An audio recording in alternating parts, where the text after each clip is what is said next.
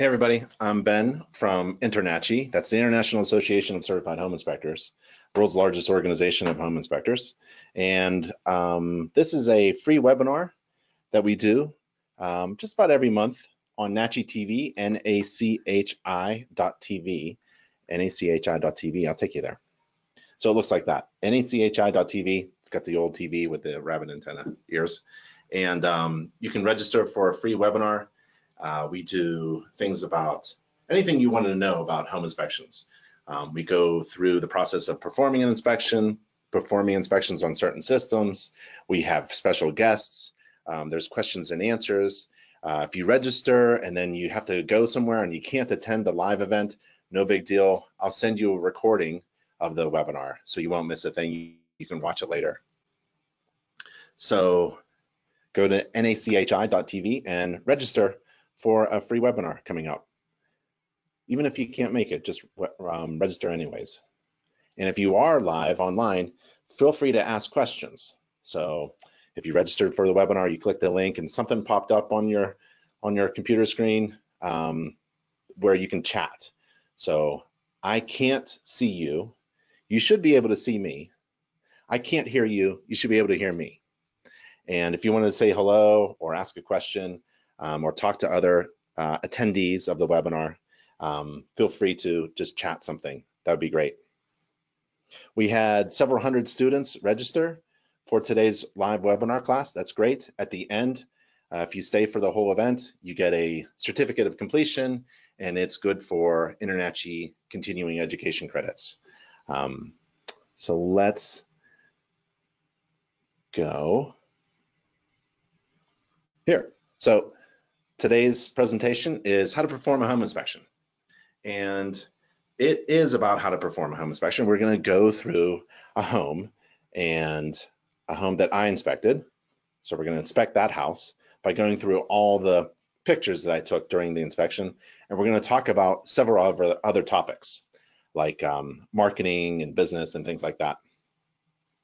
And if you wanted to contact us, there's the contact page, nachi.org/contact. And that's where we all are, which is a good idea, a good resource. If you're an InterNACHI member, you have at your disposal to use about 40 full-time staff members. And for example, there are 7 very professional, highly talented, creative illustrators, designers, and consultants, and an editor-in-chief that work at the InterNACHI member marketing team. And that department is on the contact page. So if you wanted to contact the member marketing team, it's right there at nachi.org/contact. So let's see. Looks like I have a frozen screen. Let me see if I can fix that. Technology is great when it all works.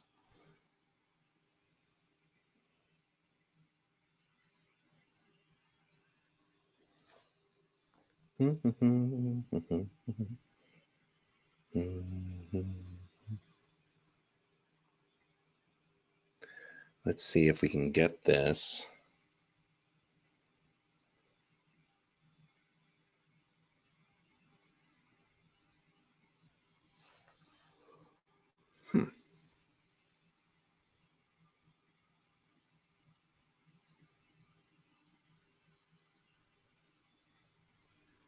I see. So just hang on for a second. Looks like GoToWebinar has crashed a little bit. Let's see if I can pop up again.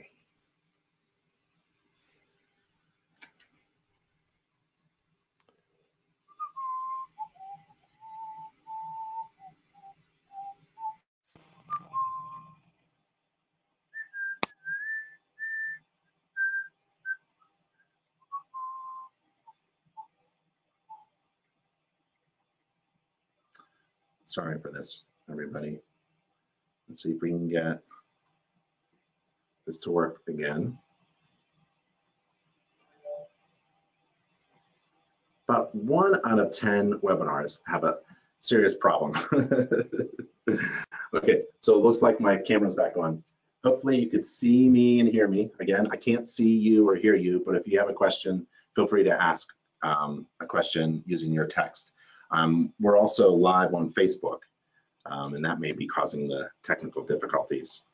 But yeah, so if you wanted to contact the InterNACHI member marketing team, we're on the contact page, and that's at nachi.org/contact. Okay, let's inspect this home, but we can talk about a bunch of other things if you wanted to.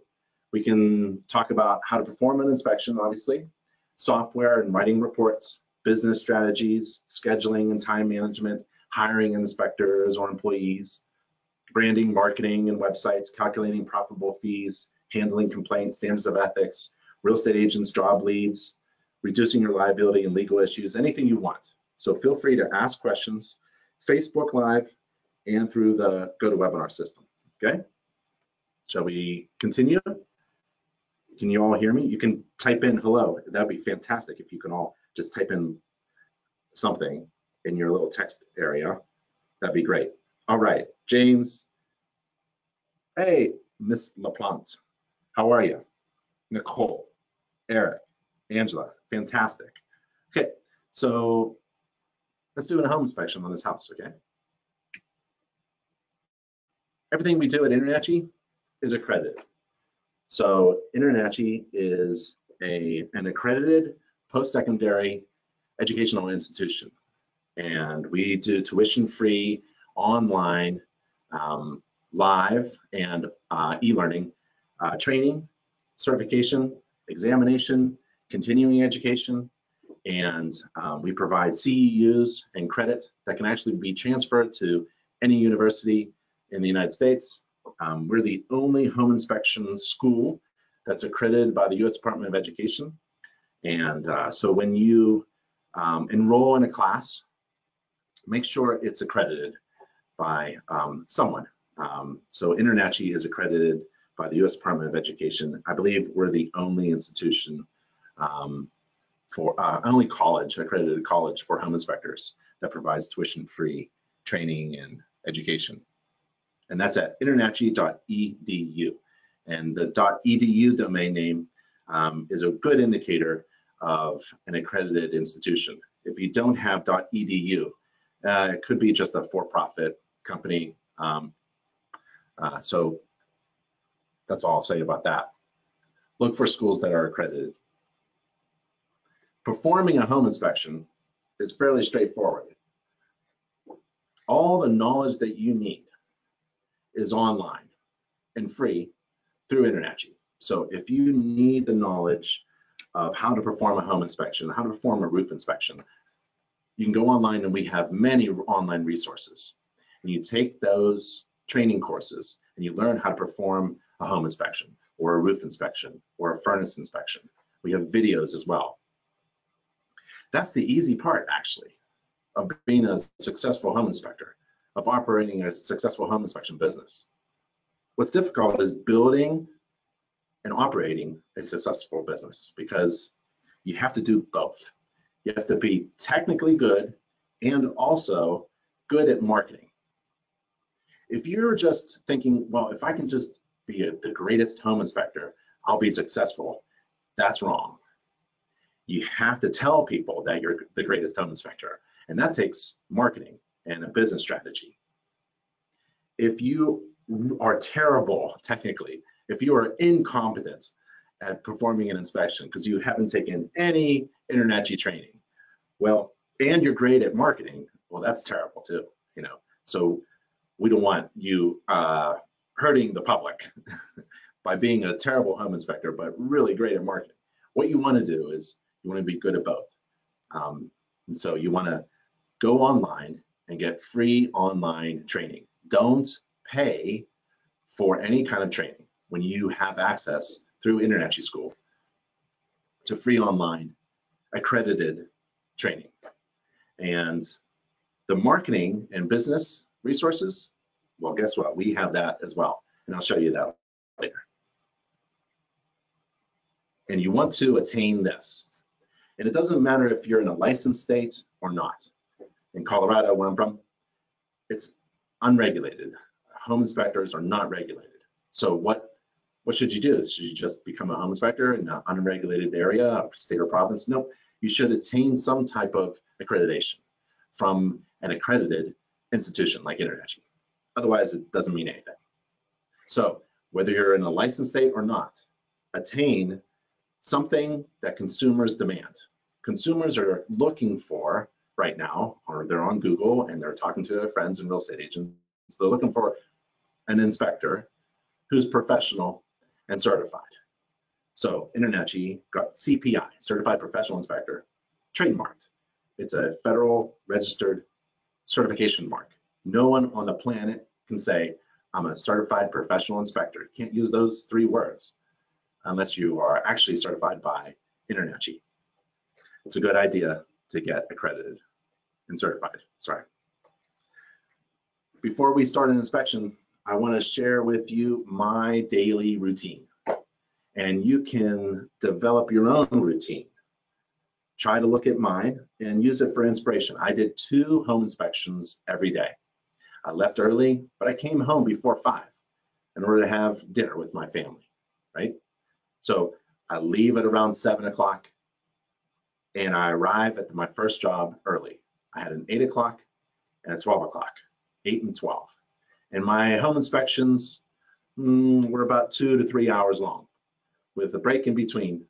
So about an hour in the morning, an hour in the middle of the day of driving, and an hour at night to come home. So it's 3 hours of driving with 2 jobs at about 3 hours. So that's a long day. However, I made a lot of cash. I made stacks of money operating my own business. And I think that's your goal when you're a business owner. If you wanted to make a good living, you could get a good job. If you wanted to make a great living and set your own time and be your own boss and hire people and make a ton of cash and do good things in the world, not just pay your bills, but go on vacation and then do other things, then and take on all the risk and responsibilities that entails in operating your own business, well, that's what we recommend here at InterNACHI. We have all the resources for you to be your own boss and run a successful home inspection business. And again, the knowledge that you need to be technically competent as a home inspector is fairly straightforward, and it's all free and online through an accredited school. But here's my daily routine, where I made about a gross, maybe a little over $1,000 a day. And that's pretty good for every inspector in your company. If they can bring home $1,000 a day, that's good money. That's great money. So I start early, 7 o'clock. I want to arrive at my first job early. Where I come from, if you arrive on time, you're late. So you arrive early and get your stuff, literally, your stuff, like your tool bag, right? Your appearance, get your business card out, get your tools ready, maybe even set up your ladder if you're going to use a ladder, ring the doorbell, introduce yourself, make sure the neighbors know about you, stick a sign in the yard, maybe some door hangers. Get yourself ready to do an inspection with your client, because arriving late is just a terrible first impression. And in this business, you never actually meet your client until after they hire you and you meet for the first time during your inspection, right? So you want to arrive early so that you're not sweating and you're kind of calm and ready to go. Well, what I did was I arrived early and introduced myself to the seller if they were home occupied, and then I got up on the roof. I did a roof inspection. That's the hardest, most dangerous thing. You're not required to perform, you're not required to walk upon any roof surface, but you're required to inspect the roof. So I did the hardest thing that didn't require me to meet my client, or meet anybody. I'm on my own, so I go up on the roof. If I had extra time, I'll start the exterior. And by the time I get down from the roof inspection, from my ladder, my client's there with me. So my client arrives around 8, right? And we inspect the exterior together. And it's only about 15-20 minutes to inspect the exterior. The heavy stuff is like the HVAC, the hot water source, the drain waste, the supply, the electrical, the structure. That's the big part of the home inspection. So doing the roof and the exterior, fairly easy, fairly quick. You're looking for big defects, major defects. And you could, this is what I did, I inspected the exterior with my client. I asked my client, what would you like to do? Would you like to go inside and start measuring? That's okay by me. If I find a problem, I'll find you. You won't miss a thing. Or would you like to go around the exterior with me just for a few minutes? And I'll show you a few things. Even before I saw the exterior, I would just have my client with me. That helps me because I'm more efficient. I'm more efficient when my client is with me and I'm doing the exterior of the inspection and I explain the roof. I don't take my client up on the roof because I don't want to answer the phone at night. I want their questions answered immediately while we're performing an inspection.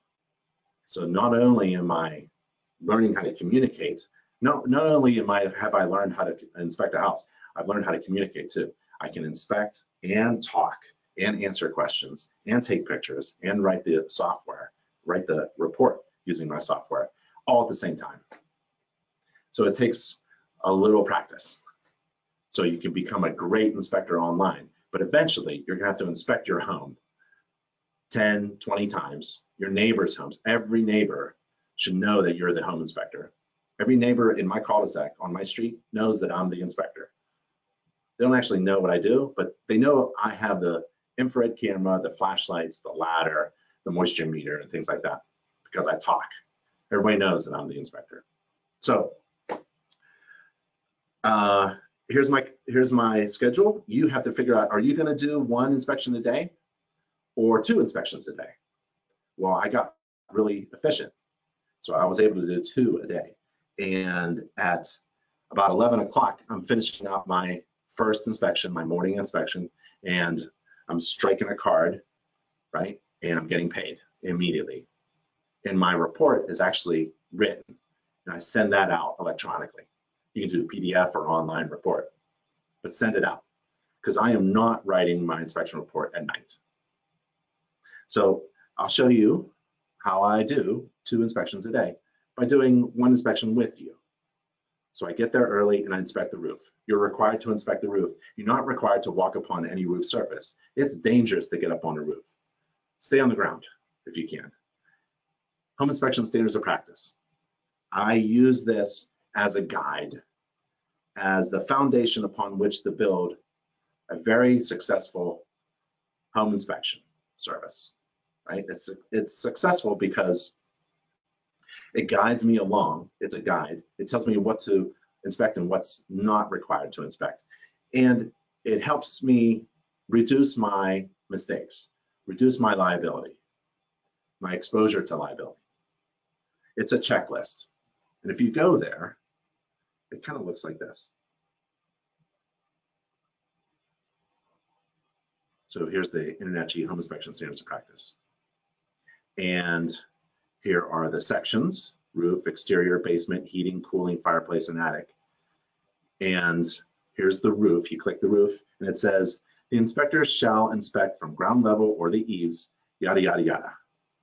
An inspector is not required to walk on any roof surface, even if it's a flat roof that's a 1-story building, a pizza shop or something, or a condo or something like that. 10 feet up, flat roof, nope, you're not required to walk upon any roof surface, according to the InterNACHI standards of practice. If you have a local standards of practice, you ought to refer to that. Okay, so that's at nachi.org SOP. Oh, and let me show you what I use. Let's see if I can get this to work. And I use this as a guide. So I have my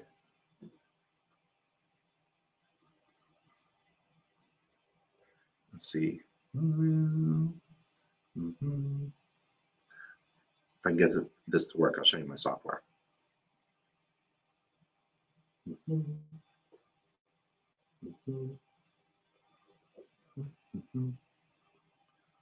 So here's my inspection software on my phone. And so I go to my report, and here are the things that I'm required to inspect. And this is mobile software on my phone. Let's open it up a little bit. And it's a brand new report, so I haven't even taken a picture of the photo of the house, but I could actually if I wanted to. So I take a picture like that.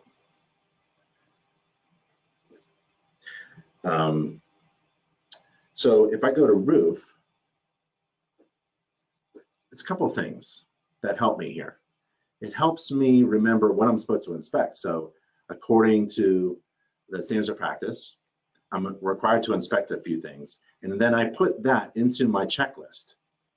It could be a document first, like a Word document, and you write it out, what you're going to inspect, and then you incorporate that checklist into your software.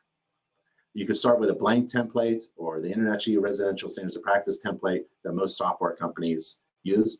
If the software that you're using doesn't have the InterNACHI residential standards of practice template, don't use I would question not using the software, or tell them contact InterNACHI. So you go to roof covering, and here are the things that I'm required to inspect, right? And there's some restrictions and limitations, and there are my defects. So if I find that I have exposed roof fasteners there, I just click the sentence. I don't type anything unless I have to. And there are the things that I'm required to inspect. So roof covering, flashing, plumbing vent pipes, gutters and downspouts. And if there's a chimney, well, skylight, I can add skylight. And if there's flue gas vent pipes from a furnace or something, I can add that as well. And if I go to roof covering materials, then I can select asphalt, and I inspected it from the ground, maybe I inspected it from the ladder, and I can take a picture of the roof, and I can use that in my report. Now, that's in my report as a picture. And so when I'm inspecting, I'm following a checklist, I'm taking pictures and video. You can take video as well. And it's basically, it makes me look really smart. I can't forget what to inspect because it's right there in front of me. So for flashing, I have wall intersections and eaves and gables, and there's some limitations, and there are my defect sentences. Click, click, take a couple pictures, select the sentences that I want, and I'm done. So I'm inspecting with my software, and my software is what I'm required to inspect. It's in my software, which is based upon the document that I made, which was based upon the standards of practice. You can't mess up. This is how you can do 2 inspections a day and gross $1,000 a day. That's the point. So if you are writing reports at night and you and I are in the same market and we're competing, I'm eventually going to beat you because you're going to wear out. And people are going to get ticked off waiting for you to write a report. While there's someone else in the market, Big Ben Inspections, who immediately after the inspection sends my client a full, complete report with pictures and video. No waiting. A summary and a full report, and I'll show you that full report at the end of this, near the end of the presentation. We'll go over the actual inspection report that I produced. How are you going to beat that? So you have to figure out, if you're not using mobile software and you're not writing a report at the same time, then you have to figure out how you're going to beat that, because that is not something that people pay for. You have to, if you're writing a report and you say something like, well, our reports are available within 24 hours, yeah, that's not good enough nowadays. It's almost 2020, right? You got to get with the times. There's beautiful software that's very easy to use out there. And if you need a recommendation, just email me. And we have some deals with certain software providers.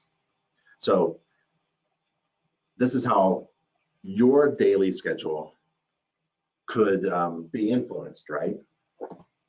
By doing mobile software reports. You can do 2 inspections a day. And you can have and a daily schedule like this, where it's not a 14-hour day and you're making a lot of money and you're doing 2 jobs a day and you're not working at night, right?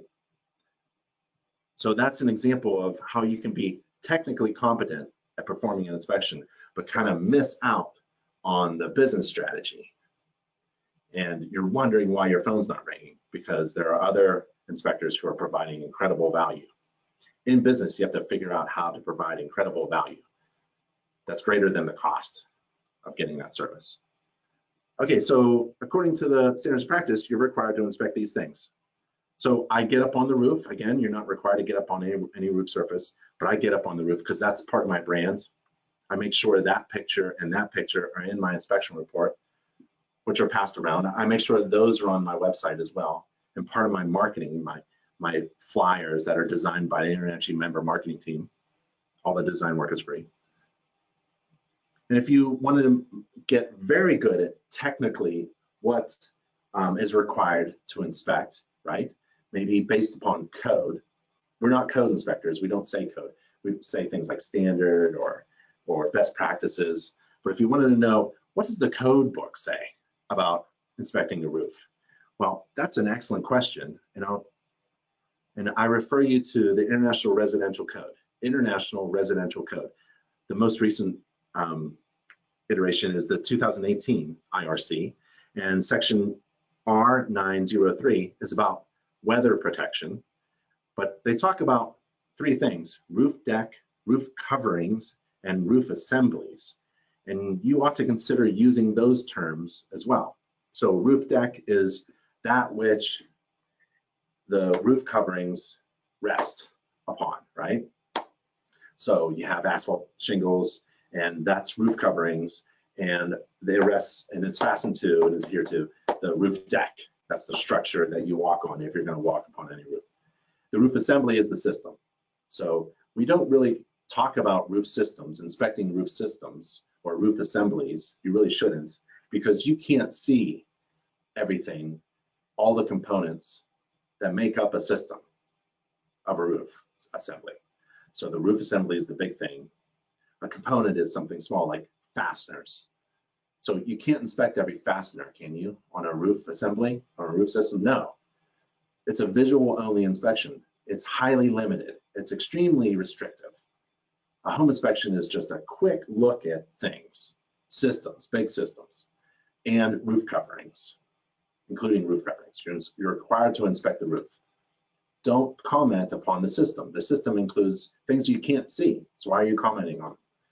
Like the underlayment and the flashing that you can't see, and the fastening that you can't see, and the adherence that you can't see, right? So careful with your terminologies, and this comes from the code. So consider using roof deck, roof coverings, roof assemblies, and let's take you to the code because it's an excellent resource.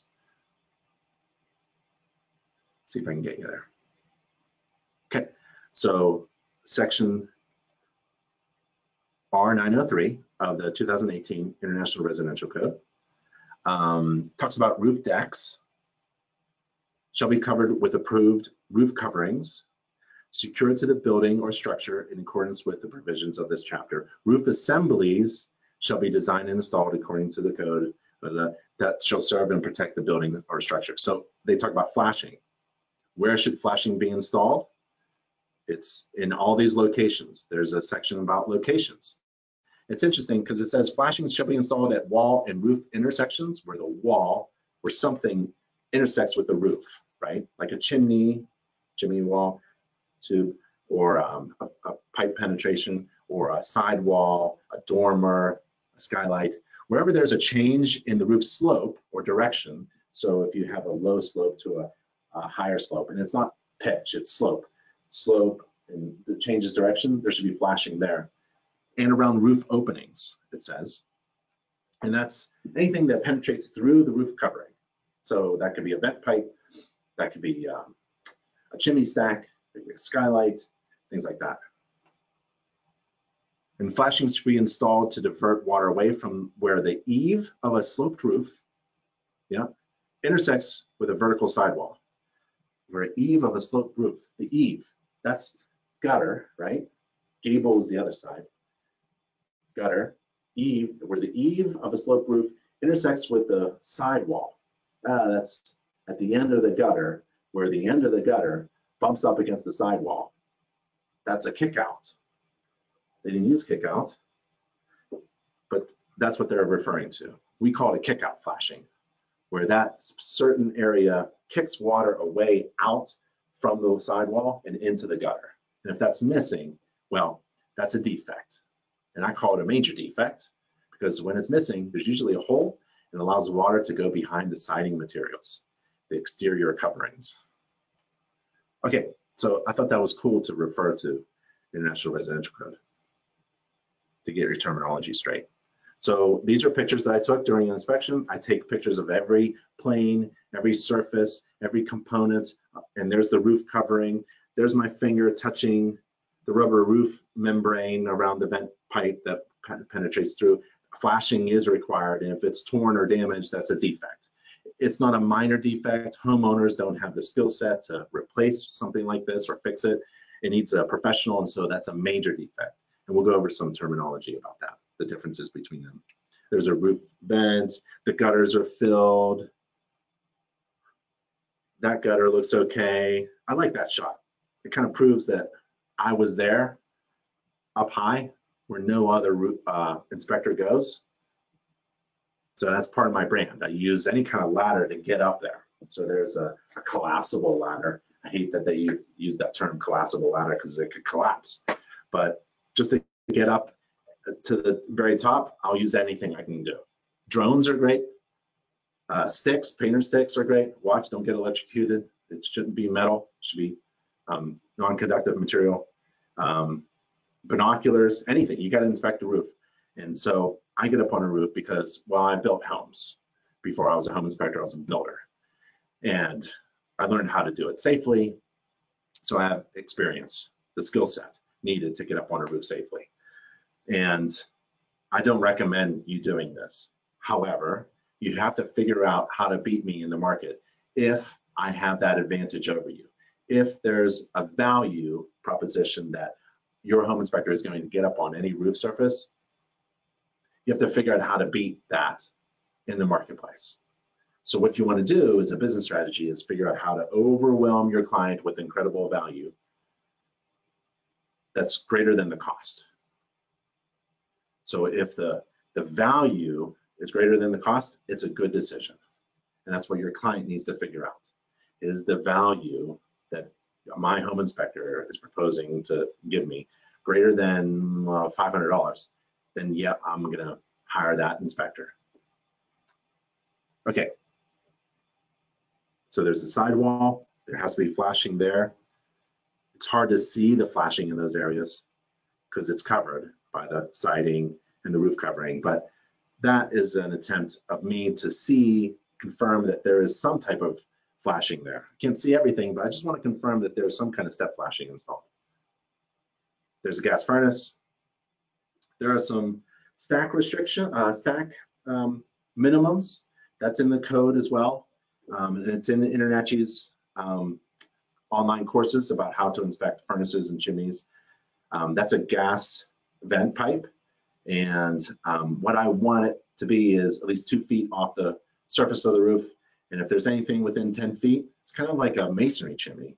Anything within 10 feet, it's got to be up 2 feet. So there's some restrictions on there. And if you just remember like the code, the 3210, that's pretty good. But for gas, it's 2 feet.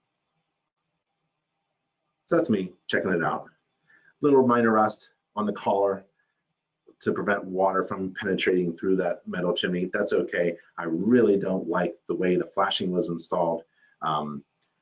Wind-driven rain can go sideways. It's very easy for water to go here. There's 4 inches, 6 inches of distance to get to the hole for water to penetrate through. These are not sealed. They really shouldn't be exposed. It wasn't installed very well. I would have done it in a different way where this shingle row comes all the way across and this is all shingle covering. And you only have a little tab here and you don't even have to fasten it. So there's some tricks to doing flashing well, and I don't think this installer did it well.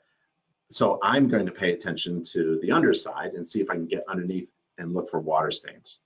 If there are water stains, I'm going to call it an active roof leak. This is a problem. This boot here, this flashing rubber is just destroyed. And any roof nail fastener that you can see ahead is a potential water entry point, and that's a defect. And it's a major defect because most homeowners can't even get up on their roof. So you need to hire somebody to get up on there.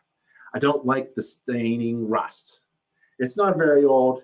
I'm going to tap it with my screwdriver, but I don't want my screwdriver to go through anything that's rusty. This could be prepped and painted to preserve the integrity of the metal capping. So that's what I'm going to ask my client to do prior to closing, and then they can negotiate over it on what to do. You can't force any seller to do anything.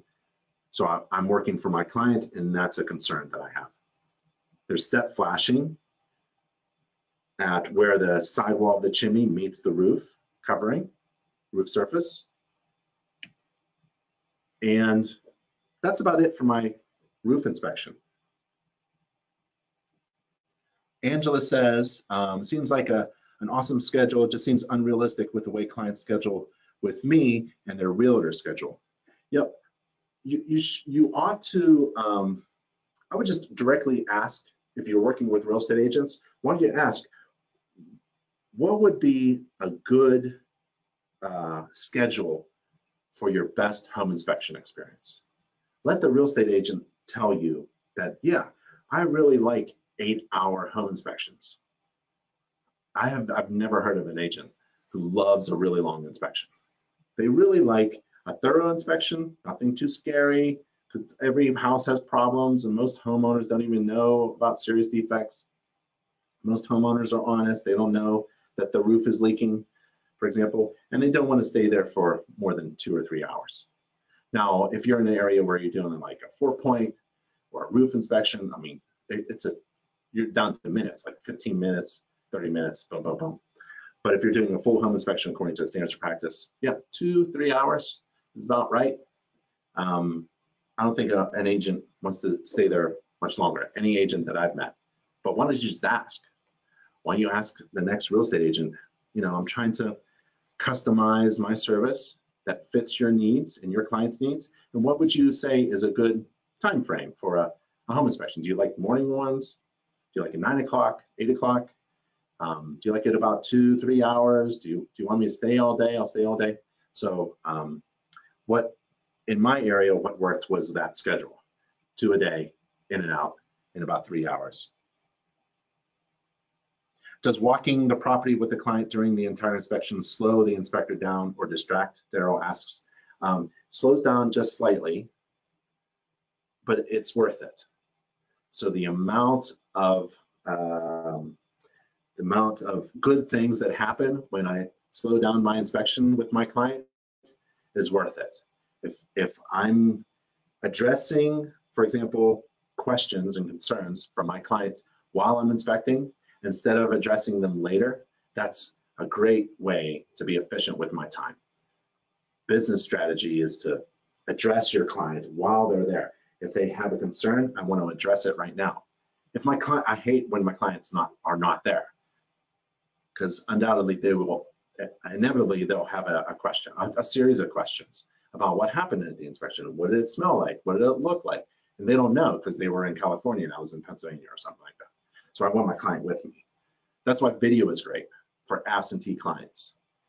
You do a video, you do a body cam. I got a body cam somewhere around here, and you record everything and play the video for your clients. You want to address your client's needs as efficiently as possible, because that could be a drag on your process. Which program are you using in your report? I like HomeGauge, I like Home Inspector Pro, there's EZ, there's Horizon, there's 3D. I have on my phone Spectora, spectora.com. You go to nachi.org/Spectora, and you can find some information there and a video about this software. So I try to learn every software that I recommend, and right now I'm learning that software. John's having trouble hearing us. I apologize. It's sometimes the software itself that go to webinar system. So if you go back to your email and click the link and log back in, that usually works. Do you use infrared in your 396? Yeah, so I use infrared. Let's see if I can turn this on. That's not it. Let's see. Let's see if it's there. Nope, it's not there. There we go.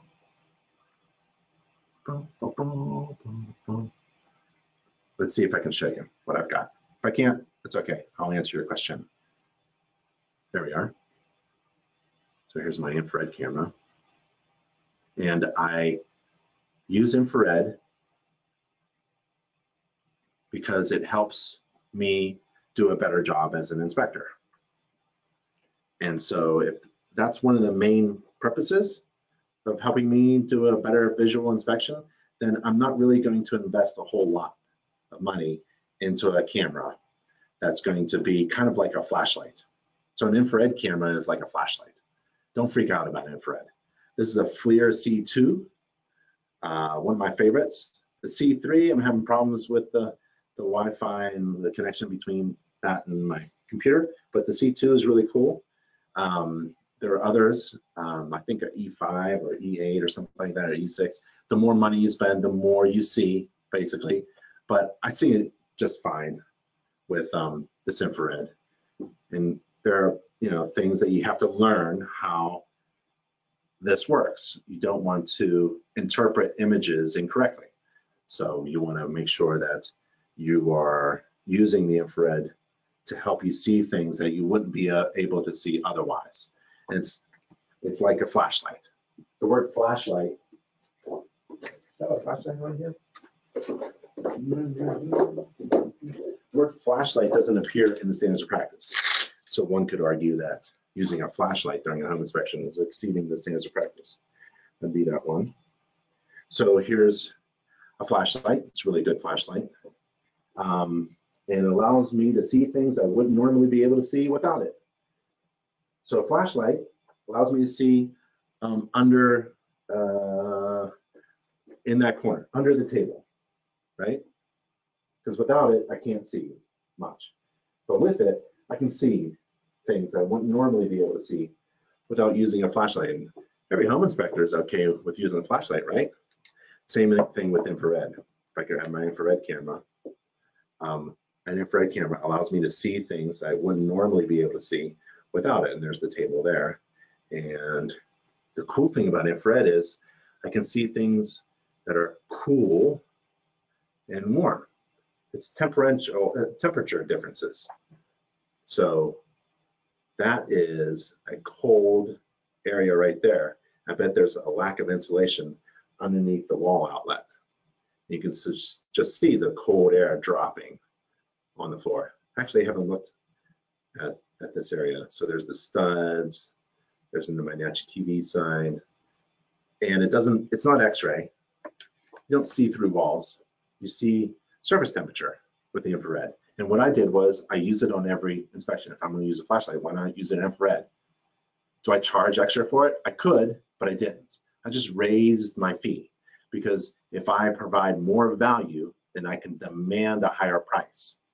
Inspectors who just do the minimum, walk around with a flashlight and a screwdriver and no ladder, no home maintenance book, no crawl gear, no infrared camera, their prices are low. You can't really demand a higher price when you don't provide extra value. So I wanted to overwhelm my client, again, overwhelm my client with incredible value so I can demand a higher price, so I can bring home $1,000 a day. And so I just used my infrared camera like a flashlight every inspection, and I included it for free. It wasn't free. I raised my fees. So my clients had the opportunity to pay for my inspection camera, basically. Within a year, I paid for my camera just by raising my fee just a little bit. No one even knew. Cosmetic, minor, major material defects. Those are the types of defects that I identify. There's only one defect that's identified specifically in the standards of practice. And do you know what it is? Which one of those defects is defined in the standards of practice? Which one of those defects are you required to report upon if you see it and deem it to be a material defect? Oh, I said it, material defect. So that's the only type of defect that is actually listed, identified specifically in the standards of practice. There are other things you're required to report upon, like active roof leaks or space that's too big in between the railing spindles, things like that. But a material defect is a serious one. Something's really bad with the house. There's an entire floor filled with mold, or there's something that is like a deck collapse is imminent, something that's going to hurt somebody. A major defect is like a flashing problem that we saw on the roof around the vent pipe, and we need a professional roofer to go up on the roof because a homeowner can't do it. A minor defect is like a dirty air filter, and a homeowner should be able to do it because it's like a maintenance kind of thing. You know, air filters can be changed out. Cosmetic is something that really doesn't show up in our report. It's not really part of a home inspection scope, and it's like a burn on the carpet from an iron, or a stain on the carpet, or a hole in the drywall from the doorknob hitting it or something. It's cosmetic. You can put it, I put it in my reports as courtesy only. Now these are defined in our glossary at nachi.org/glossary if you wanted to use these terms. Remember, we talked about roofing terms, roof coverings, roof deck, and roof assemblies. So these terms are in our glossary, nachi.org/glossary. And are you required to find every defect in a home? Are you required to find every defect in a home? You're a home inspector, right? And isn't that the purpose of having a home inspection, to report upon all the defects in the home? No. So a home inspector is not required to find all of the problems in a home. Home inspector is required to report upon only those defects that she both observes and deems to be material. So if there's a defect above me, there's a terrible defect above me right now, and I don't see it, it won't be in the reports. Your Honor, I'm required to report upon things that I see within the scope of my home inspection and that I deem to be material, so bad it's going to hurt somebody or have an adverse impact on the value of the home. None of one of those things happened, so it's not in the report. I can't see a defect behind that wall there, that everything you need all in one place. That's InterNACHI. Everything you need all in one place. There could be a huge wall behind that little banner there, right? Let's say I'm in the basement. Somebody puts a cabinet on a foundation wall right there. That's happened to me. The seller moved the cabinet on a vertical crack in the poured concrete foundation wall, and it was leaking water, right?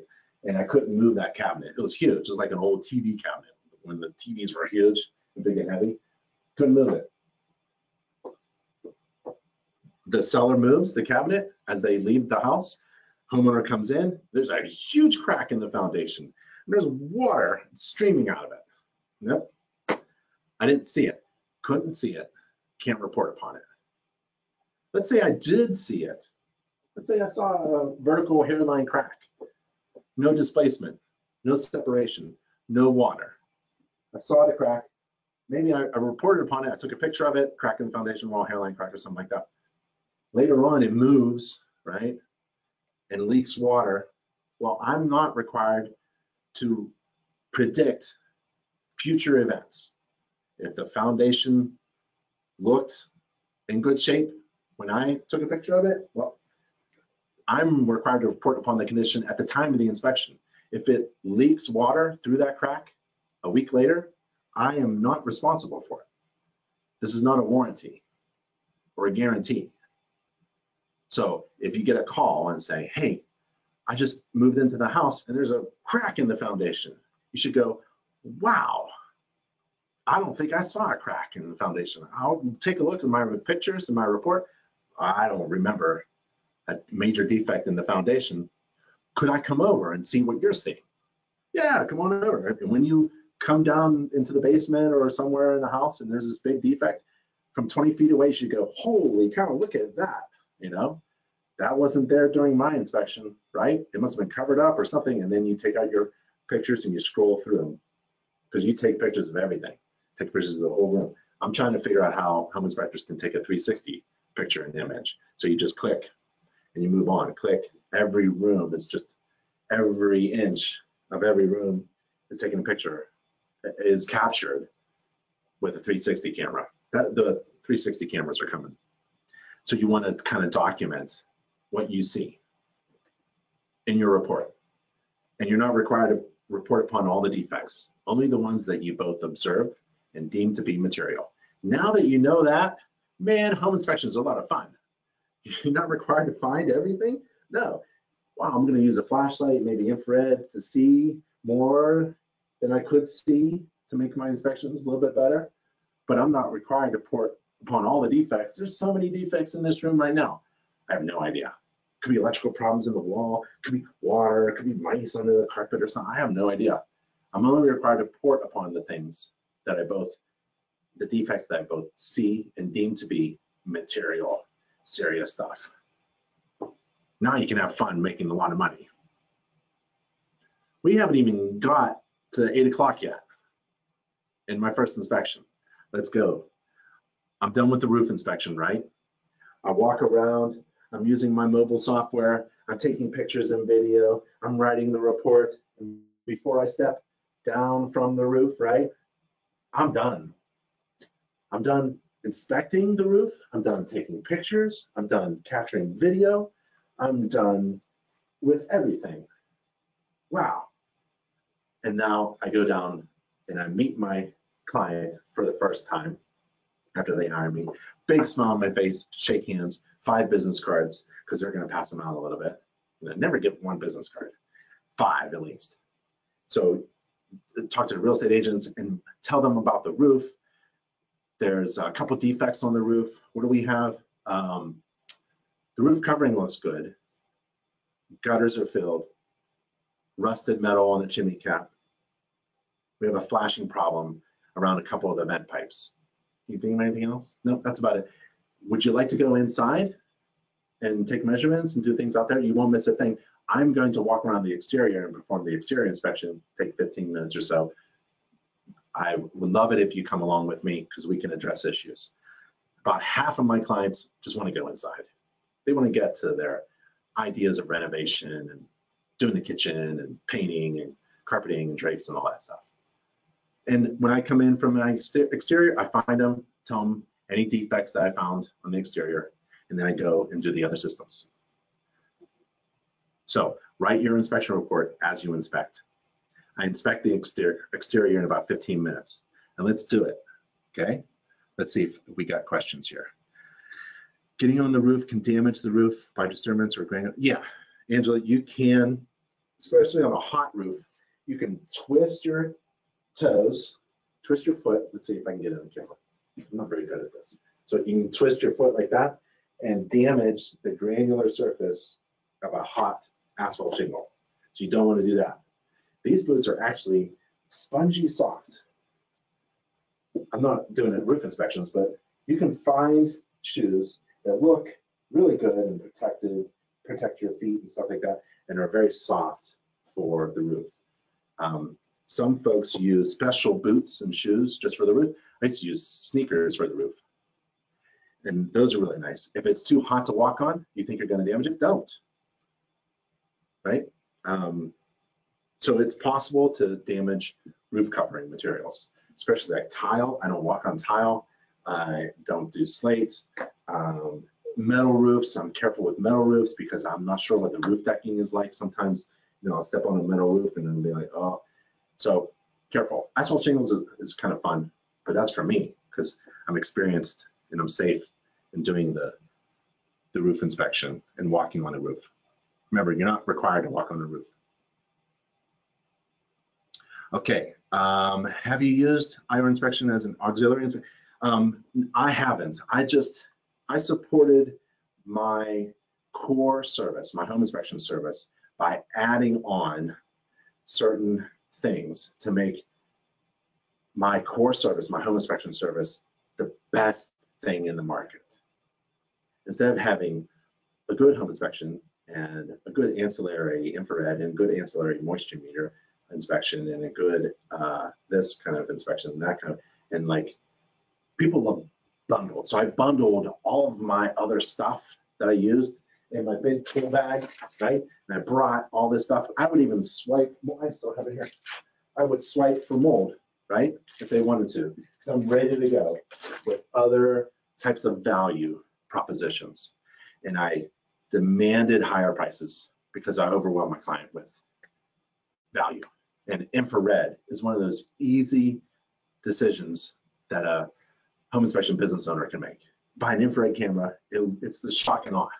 It actually helps you perform a home inspection, but it's the fun stuff. Infrared is that fun thing, that value thing that you get that's kind of fun. It's, I'll tell you a short story about value and the word commodity. You should look up the word commodity.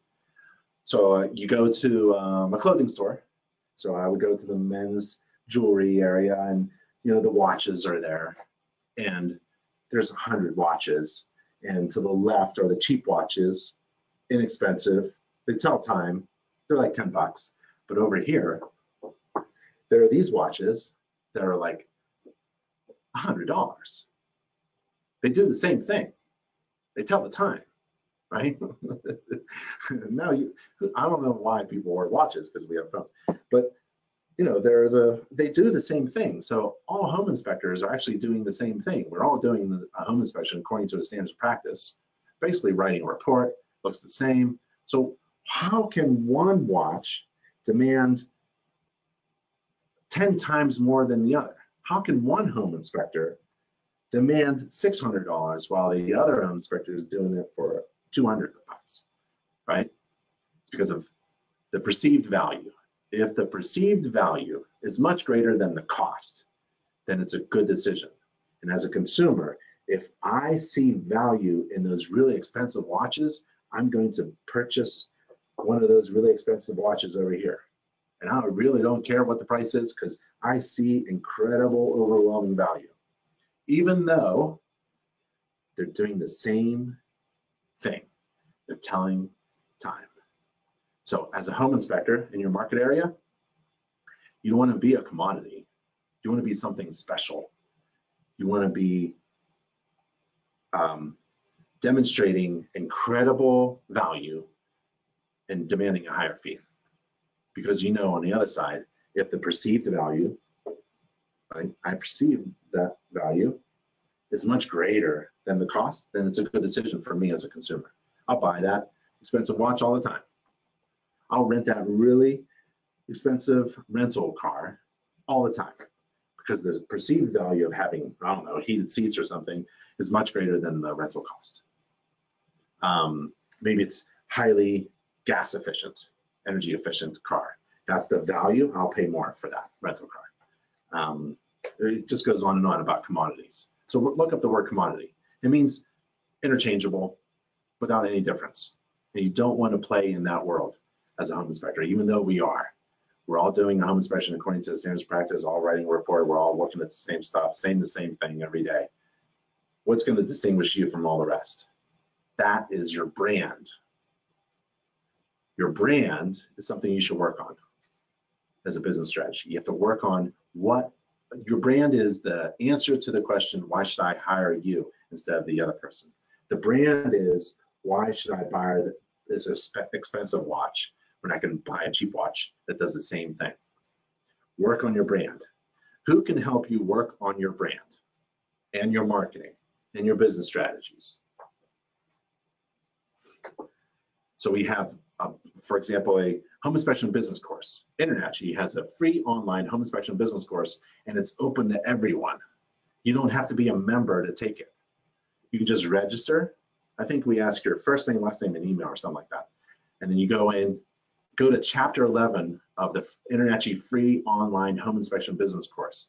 That's a really cool chapter because we go through a real life example of how a home inspector calculates a profitable home inspection fee according to the amount of time it takes and his desired annual salary and the cost of running a business and all that stuff. It's a really great chapter about a free online home inspection business course. Okay, so this is what I do. I often get on a track and I don't know what I'm talking about. So, we start the exterior.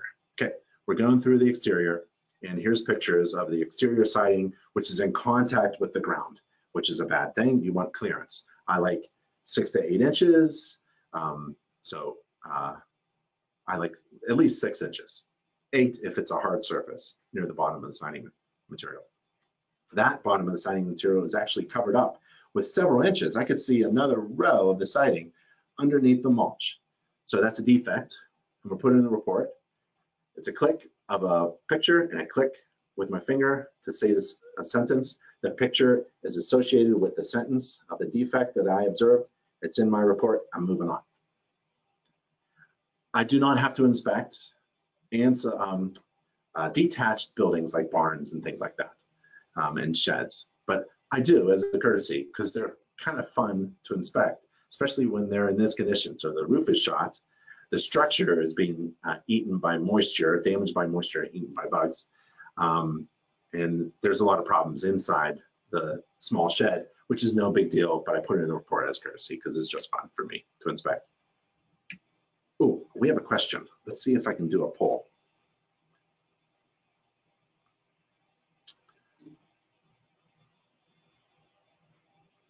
So for those of you on the live webinar, we have a question about, let's see if I can share it on Facebook. I don't know if I can share it on Facebook, but I'm going to try. And the question is, do you use mobile software during inspections? You select one of the following answers. Yes, I use mobile software. No, I don't use mobile software, just a laptop or desktop software. And third one is I don't have any software yet. And so I'll give you like 10 seconds to answer the poll. I'll take a look at the Facebook questions. I don't think we have any. Jay says on Facebook, hello, everybody. Angela said my audio was out and it came back on. Sometimes that happens. Bruce uses mobile software. Okay, in 5, 4, 3, 2, 1. Close the poll and I'll share results. And let's see what we've got. Okay, so 36% of you said, yes, I use mobile software. That's excellent. 13 says I use laptop software. That's good. And 51% of you, half of you, and we have hundreds of registered attendees, you don't have any software yet. Ooh, so InterNACHI, we have a list of software providers that actually recognize InterNACHI membership and give exclusive discounts because you're an InterNACHI member. And so if you need that information, I can help you with that. Awesome. Thanks for doing that. That was kind of fun. Let's do the exterior so we can get to the fun stuff like HVAC, okay? Okay, so here's the fence. You're not required to inspect fences, but this one's leaning over. I do it as a courtesy. I'm back there anyways. You can see the shed in the back. This fence is leaning over. It's in really poor shape. It's rotten all over the place. I've got one sentence that just destroys wooden fences. It's really damaged as well. You can see the lateral ones are just, it's a mess. Gas meter. So I know that there's, I already saw the gas vent pipe on the roof, right? It's a furnace, probably hot water too. I don't know, but there's the gas meter shutoff valve. I don't like the rust. I'm going to recommend a couple things on that. There's a shutoff valve. There's the rust on the pipe. It should be sealed as it goes into the siding. There's a hairline crack at the poured concrete foundation wall. It's okay on this side. One of the things I like to do is imagine holding a quarter, right? And sticking the quarter on edge into the crack if you can do that, or if there's a displacement of a quarter, either way, I'm going to call it out as a major problem. but this is hairline so far, but I'm gonna go in the basement and see if I can see anything. Or I'm trying to figure out, is this a basement or is this slab on grade? And maybe that's why the siding is so low, because slab on grade houses tend to like be built right on the grade level and then they cover things up. So we'll see what's going on. Exterior water faucets, front porch. We could see that this is not plumb. Plumb means straight up and down.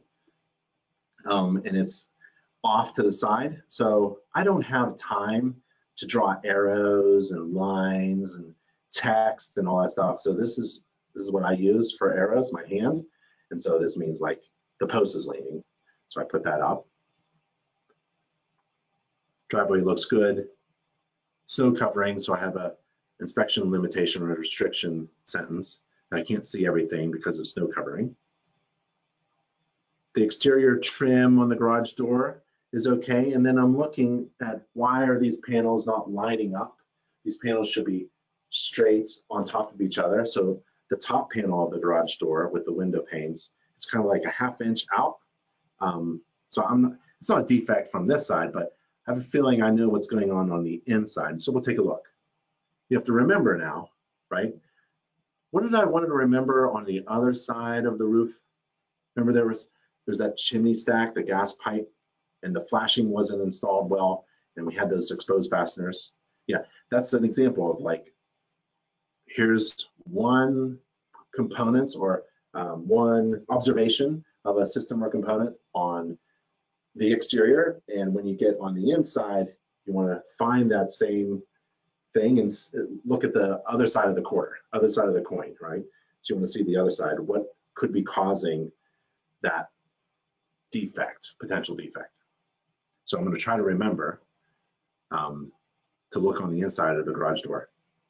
There's an electric meter with cable and phone hookup. The meter is good. I try to pull it off the side of the house. Sometimes they fall off. So don't worry about damaging things. As soon as I damage something, I take a picture of it and put it in a report. I'm not supposed to be damaging anything. It's a visual only inspection. So, but if I grab an electric meter box and it falls off the house into my hand, I mean, that's a major defect that I discovered. That's fantastic. If I open up that garage door, that seems a little weird, and it falls down in pieces, all right, that's my job. Well, yeah, it damaged while I was inspecting it with normal operating controls. I wasn't like running into it or smashing it, or holding on or hanging onto it, right? I was just using the door opener and it fell apart. I just grabbed the meter to make sure it was secure to the house and it fell off. Click, major defect, put it in the report. Downspouts or diverting water away from the house, there's my ladder. This is an air conditioner unit, outside unit. It's covered with dense vegetation. I mean, that is textbook dense vegetation, inadequate clearance around an air conditioner unit. I mean, that thing is like trying to work as hard as it can, and it's not breathing very well. I take a picture of the manufacturing labels of anything that I can get my hands on. I don't put it in the report, but if I need to refer to it, then I could, if I wanted to. There's the electric disconnect, should be inside of the air conditioning unit. There's a refrigerant line. The large line is a suction line. It's cool, it needs to be insulated. The smaller diameter line is the liquid line. It should be sealed where it goes into the house. There's a discharge pipe, plastic tube, and it is old and nasty. I guess there's a condensate pump near the air handler, so I'm gonna take a look at that. There's the chimney and the siding, just taking pictures here and there. There's the gazebo wooden structure on the back patio area, the brick patio area. So I'm gonna take a look at that. All exterior receptacles need to be GFCI protected. There's the dryer vent, I think. So there must be a second floor dryer vent or something, or some kind of exhaust hood. I'm not sure, but I can't get to it closely, but there it is. I'll try to find something on the inside. There's a small diameter PVC pipe, looks like a 3/4 inch pipe or something, 5/8, maybe an inch. I'm not sure. I don't know what that's from. I'll try to remember. It's probably like a condensate drain line. Now, what would a condensate drain line be doing above a first floor window? Well, maybe there's like, maybe the unit is upstairs. Maybe it's in the attic and it's draining out. If it's in the attic, there's usually like Okay, I'm not sure, so I'm gonna pay attention to this. Okay, the wooden structure in the back. I don't like that the load-bearing posts go below the surface. The bottom is actually buried in the ground. So I have a stick.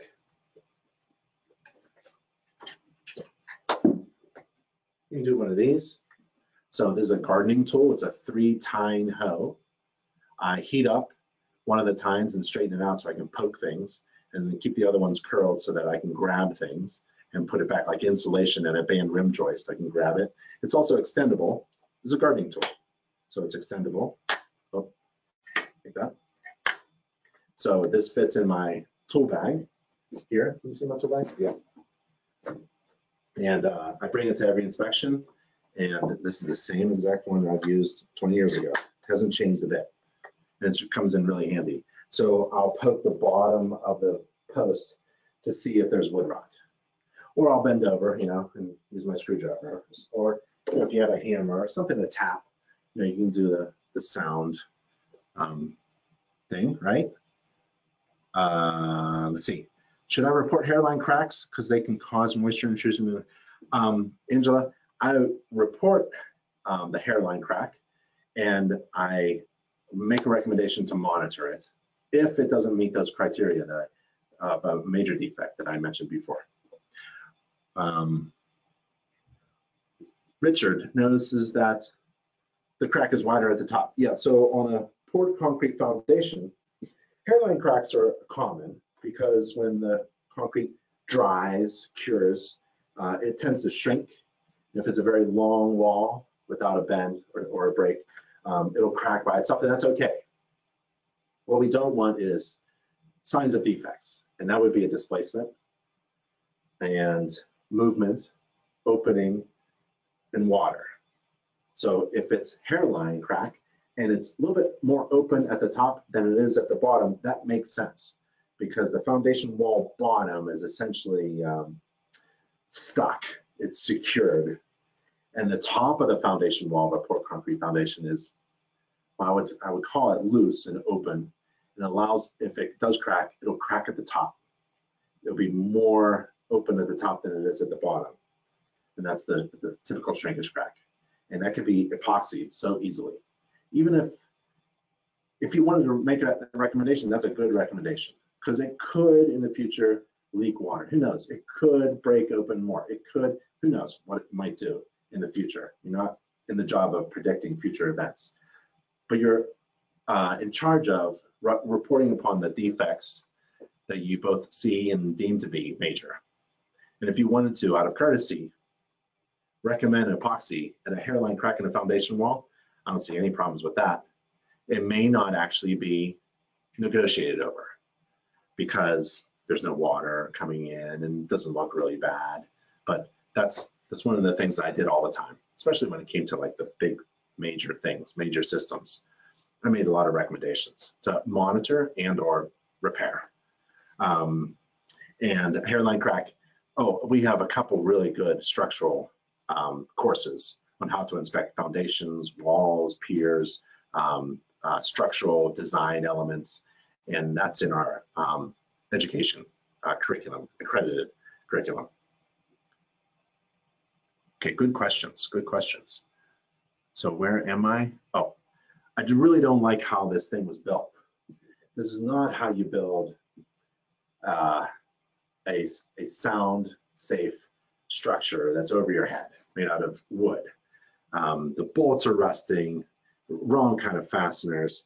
You don't nail at the very end of a board. You don't attach a board to a post on the side. You let it sit. You cut out, right? So there's a shelf and your joist sits right there. There's so many defects wrong with it. I really just didn't like it at all. And then I saw it was actually leaning. When I should have caught it earlier when I was in the backyard. Remember I was doing the shed roof? I should have looked this way and said, oh, but I go around once or twice. That's the value of going around once or twice on the exterior. It's leaning over. It's leaning over. And it's actually settling. So the one post I was concerned about, when you look back, you can actually see that the middle post was actually settling down. And that's the post that I was concerned about because I can't see the bottom of the post. Ideally, the bottom of the post will be above grade on top of a really nice concrete foundation and a fastening system. And there's many different options. So this is a major defect. I'm really happy. So far I've found major defects on the roof and now on the exterior. And I'm not even in the difficult stuff yet. I'm not even inside the house. And I'm smiling giddy because I charged, what, $500–600 for this, and they have gotten that back. If they negotiate over these defects, they've gotten that back over 2–3-fold, right? So their return on investment so far, I'm down 2 systems, roof and exterior, and my client has a huge return on investment. That's what you should be thinking about as well. That's a hazard for small children, ponds, open water, and the exterior paint is peeling, it's weathered. I'll try to look for wood rot like that. That is major wood rot. You can just tell it's all squishy. So if you stick your screwdriver in there, which I often do, I take a picture of it. You know, someone complained once that I caused wood rot or something. No, my screwdriver just discovered wood rot and explained that the structure of the wood is no longer, the integrity is no longer sound. You can actually push a pencil, a screwdriver, or any kind of object, your toothbrush, through rotten wood, right? I don't carry toothbrushes, I carry screwdrivers. That's why I put a picture of a screwdriver going through wood rot in my inspection report. It's kind of fun to explain. Wood rot. Exterior siding, it could be washed, no big deal. That's really cosmetic. Got some algae on it. Exterior. So, you know, these pictures are me stepping away and taking a look at the exterior one last time before I go in, right? So you want to think of like 3 distances when you're inspecting anything on a house during an inspection. You want to think of far distance away, long distance. You want to cut that in half and come in nice and close, or closer, cut that distance in half. So let's say 30 feet away, and now you're at about a dozen feet away. You want to take a picture, and now you want to move in real close, a couple feet away, maybe within touching distance. You'll see a lot of pictures have my hand, I'm touching on things, right? Because I want to get real close, and then I take another picture. So you want to have like 3.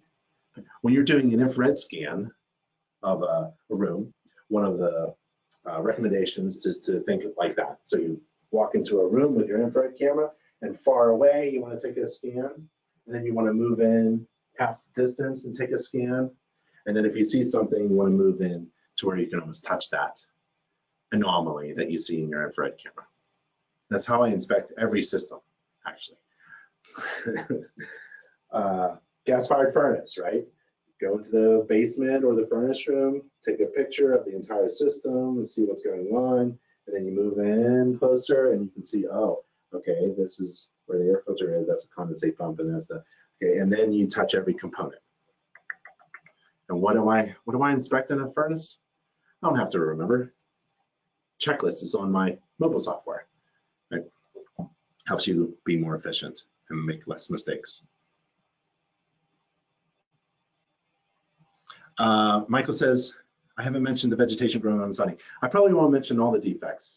This is, you know, my report is actually really thorough, and, you know, this is a class and I'm trying to go a little bit faster because it could take a long time if we went over everything that I actually inspected. So there are probably defects here that I haven't mentioned. And I know that I'm not going to mention everything. Angela wants a webinar on new construction. You got it. We can do that. Daryl, will you include all of your pictures in the report, or only one showing defects? So I provide all of my pictures to my clients, thermal images, all of my pictures and all my videos. I try to put all of them in the report, but you can't really. So it all depends on your software. There's a lot of cover your backside with all the pictures in a file, and then you select the ones you want in your report. I'll show you my report at the end of this presentation here to give you an idea that I took. I think 350 pictures total, but only about 40 showed up in the inspection report. And I provided all of my pictures to my clients and all my photos to my clients. We used to do it on CD, then USB, and now just electronic. So they can look at them from the cloud. And I never had any problems with that. It always helped that I was transparent and I showed everything to my client, showed my cards. And I think one of the concerns that home inspectors have brought up is that, what if I take a picture of a major defect and I don't put it in the report, and I give my picture of the major defect to my client, and my client goes, hey, there's a hole in the roof. You have a picture of it, but it's not in the report. Okay, so you don't have a problem with like, you don't have a problem with the question, should you give all of your pictures to your client or not? You have a problem with performing an inspection, right?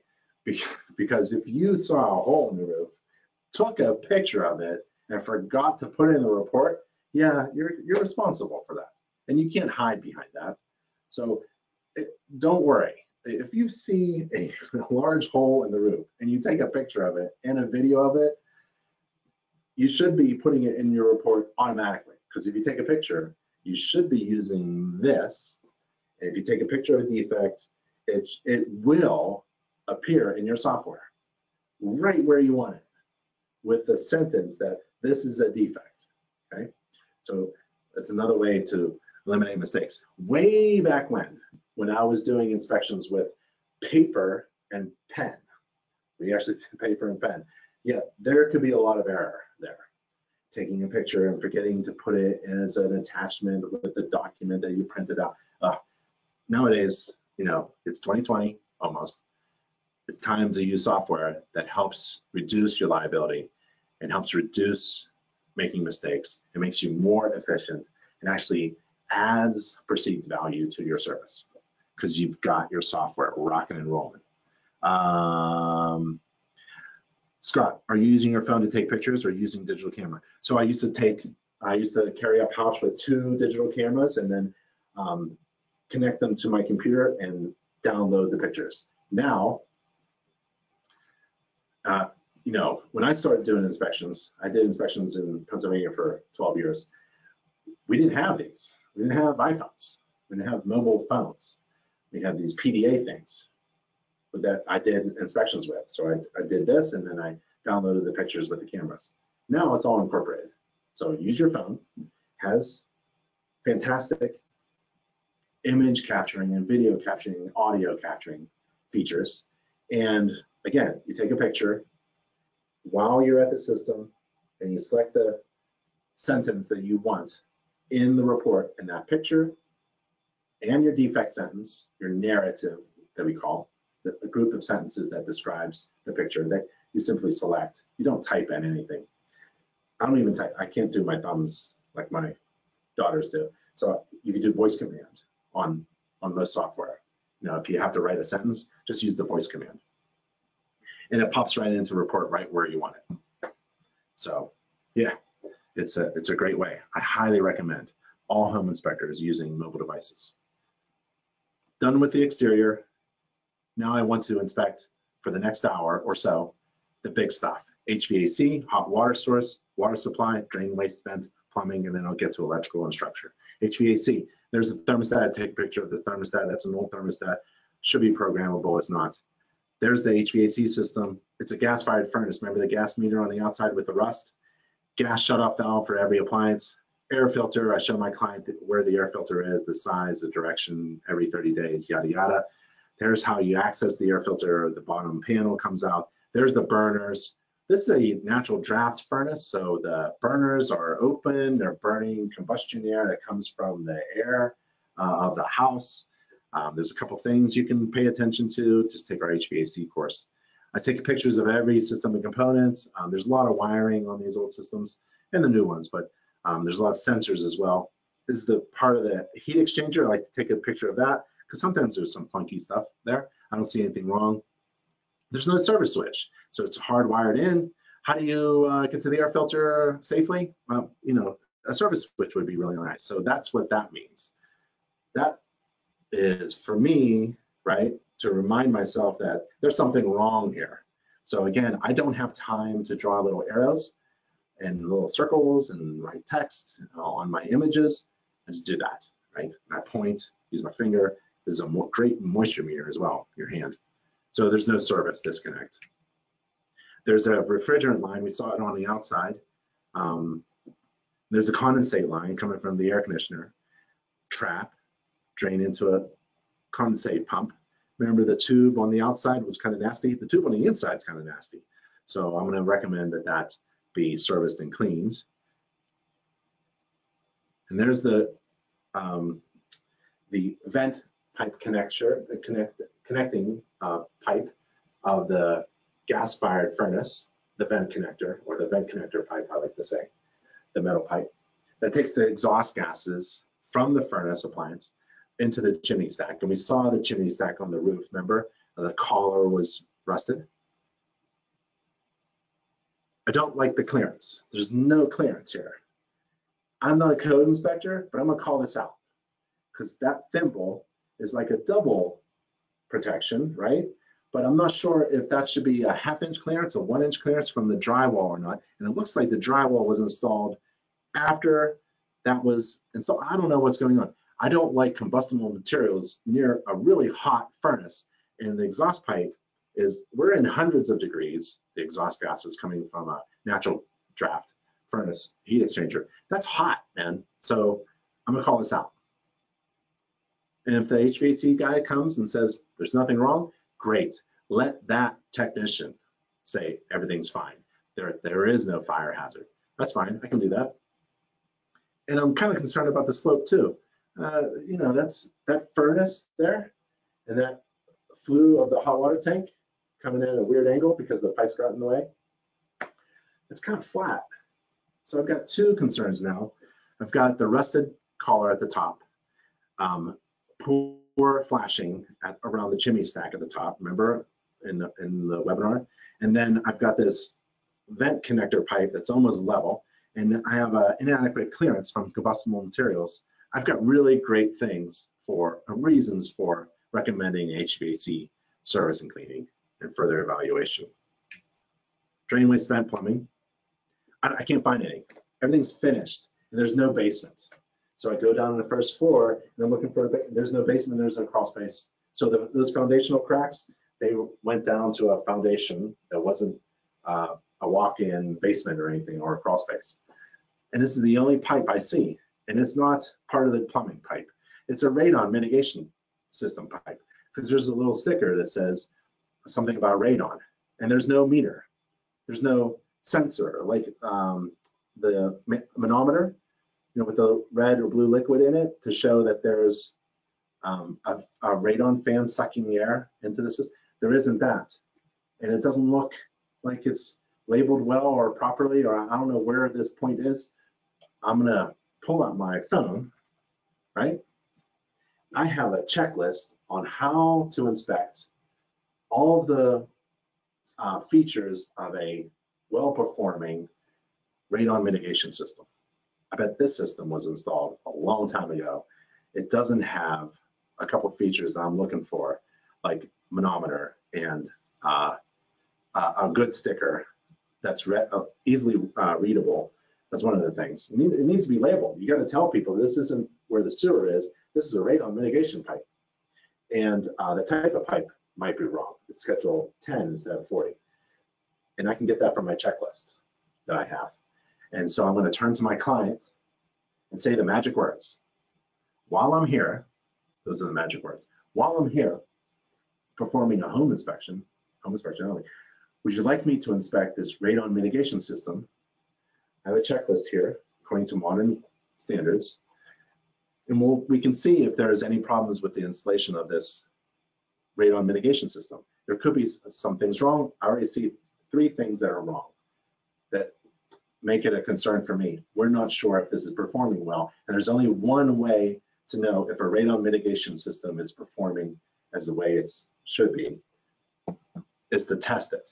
So, magic words. While I'm here, why don't you hire me to inspect this radon mitigation system itself, the pipes and electronics, and the fan. And while I'm here, why don't I perform a radon test? Oh, this is ancillary inspections, and this is where profit is. So I'm here performing a home inspection, and I come across something like a radon mitigation system, and I have an opportunity for my client to get more information, and I can provide that information while I'm here at a low cost. Because while I'm here, my prices for while I'm here ancillary inspections are a little bit lower, right? Because while I'm here, this is just basically profit for me. It's only going to add a few more minutes of my time, right? But a lot of gross income. So in business, think of a fraction to make money. This is a very simple, simplistic idea, but you may get the point. So remember in grade school math, and you have a fraction, top is numerator divided by denominator. So on the fraction, the top is your gross revenue divided by what? Time. So what you want to do is have a huge top, have a huge numerator, have a huge amount of gross, as much gross revenue as possible. So that's home inspection, and you attach ancillary radon mitigation system service and ancillary radon gas test, right? So that's a couple $100 more divided by your time. If you don't expand your time, that's good. You're making a lot of money in a little bit of time. What if it was flipped? What if you're making $200 home inspection and you take all day long? You take 6 hours to perform a home inspection. That's bottom heavy. You don't want to do that. To be profitable, you want your gross revenue really big divided by a little bit of time. And to be more efficient, you want to squeeze that denominator. You want to squeeze your time. You don't want to run through a house and screw all your clients because you're not inspecting everything like you should be. You want to be efficient with your time. And efficiency comes with one of these things, right? You want to be efficient with your time. And a mobile device, mobile software, helps you reduce your time. And adding ancillary services, ancillary inspections, adds to your gross revenue, hopefully without adding too much time. You're going to add some time, but maybe not too much. If I can make another $300 in an extra 15 minutes, I like that rate. I'm going to do that. I'm going to add those ancillary inspections. How do I do it? I'm going to look for opportunities and say the magic words while I'm here. While I'm here, while I yada yada. Okay? So ancillary inspections is where the profit is. And guess what InterNACHI does? InterNACHI has over 45 additional different types of inspector certifications, and they're all free and online. So if you wanted to be a certified home energy inspector, we haven't even gotten to the energy features of the house yet. You could turn to your client and say, you know, I'm a certified home energy inspector. Would you like me to add a home energy report to this home inspection? It'll give you a lot more information about energy efficiency issues that I see and how to correct them in order to save money. On average, my clients who order a home energy inspection and a report can save about $1,200 a year. That's a really nice weekend vacation for my family. Are you interested? While I'm here, while I, you know? So these are opportunities that you can do, and you can offer various types of ancillary services and be trained and certified in each one of them through InterNACHI School, free and online. Okay, so let's see. Just taking a look at the questions. Facebook, go to webinar. Okay, so right there is nachi.org/home-inspection-checklist. I apologize for the long URL. It's like an SEO kind of thing. So nachi.org/home-inspection-checklist is where you'll find the checklist to inspect a radon mitigation system. Just download it, it's free, and incorporate it into your software and get ready to say, while I'm here, why don't I inspect this radon mitigation system to make sure it's actually working? Let's take a look at the water supply. It's very easy, 30 seconds to inspect the water supply. There's a water supply coming in. Remember, there's no basement, so the water supply from the street is coming up through the slab on grade foundation. So this is the lowest livable section. It's all finished and covered with drywall, which that drywall was installed after this was, they put a lot of drywall up, so I can't see a lot of things. So they put drywall up against a really hot vent connecting pipe from the furnace. Shutoff valve, jumper cable, bonding, water meter, another shutoff valve. I don't see a check valve or pressure regulator valve. That's in my report. It's not leaking. The best way to determine if something's leaking is you use your hand, best moisture meter ever invented, and you just wipe the bottom. And if there's watermarks, that's a leak, right? Because it's like impossible to put your water meter underneath a bolt, you know. That's just, so use your hand. I use my hand on every valve. So if I'm looking at a bathroom sink, right? Open up the cabinet, look at the bathroom sink, the trap, and I get my hand and I wipe the bottom of the valve and the bottom of the trap. And that's pretty good. That's a pretty good way to test, see if there's a water leak.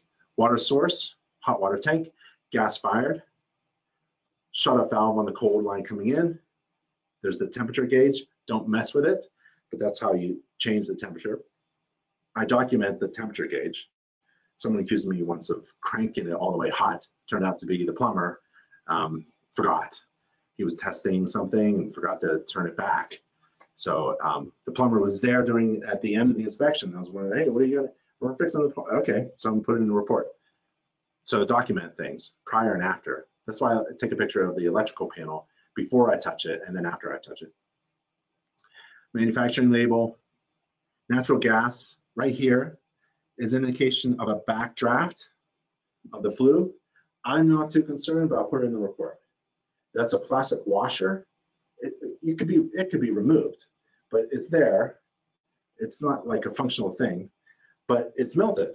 So that means we did have a backdraft. It was probably once, probably won't ever happen again. I don't know.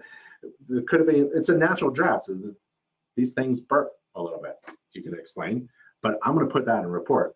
There should be a carbon monoxide detector as well installed according to local code or national code or best practices. So whenever there's a natural vent, natural draft, that means air from the room is going up into this flue pipe, and there's no fan. There's a possibility of it backdrafting, and it's hot flue gases, and sometimes they'll scorch something or melt something or deteriorate something that's close by. And so this hood is the natural draft vent hood, and it could be backdraft, and it could cause a problem like that, and that's an indication of a prior problem. So now I've got a plumber coming. TPR extension pipe. No leaks at the bottom, that's good. It should be extended to the floor. There's a couple things that you should probably pay attention to on every TPR relief valve, how it extends to the floor, through the pipe and all that stuff. And how do you know what they are? There's actually 14 requirements of a properly installed TPR relief valve discharge pipe. Where is that? In the latest International Residential Code, section P208.04.6.1. I wouldn't refer to code, but I would use code, and just like you use InterNACHI's free online courses as a foundation upon which to build a really good inspection process. So use these two. All of InterNACHI's courses are based upon standards. So if you take the courses, that's fine, but if you wanted to look at the actual code, it's available to you. So there's 14 things that the TPR valve needs to comply with. There are 14 requirements. One of them is the TPR discharge pipe has to be going down slope. I found one TPR pipe, many actually, in my experience, in my many years of performing inspections. TPR discharge pipes going vertical, up, right? So that's no good, that's a defect. It has to discharge within the same room, within sight, has to be conspicuous, because if a pressure relief valve is discharging, it has to discharge where you're going to see it, because that's an indication of a serious problem. So you can't be discharging it outside into the gutter or underground or somewhere nobody can see. It has to be in the same room, it has to be conspicuous, right there. So a couple things like that. Structure, it's a slab on grade, so any picture that I take of the lowest livable finished floor, that's the structure. I really can't see anything other than those little hairline cracks in the foundation.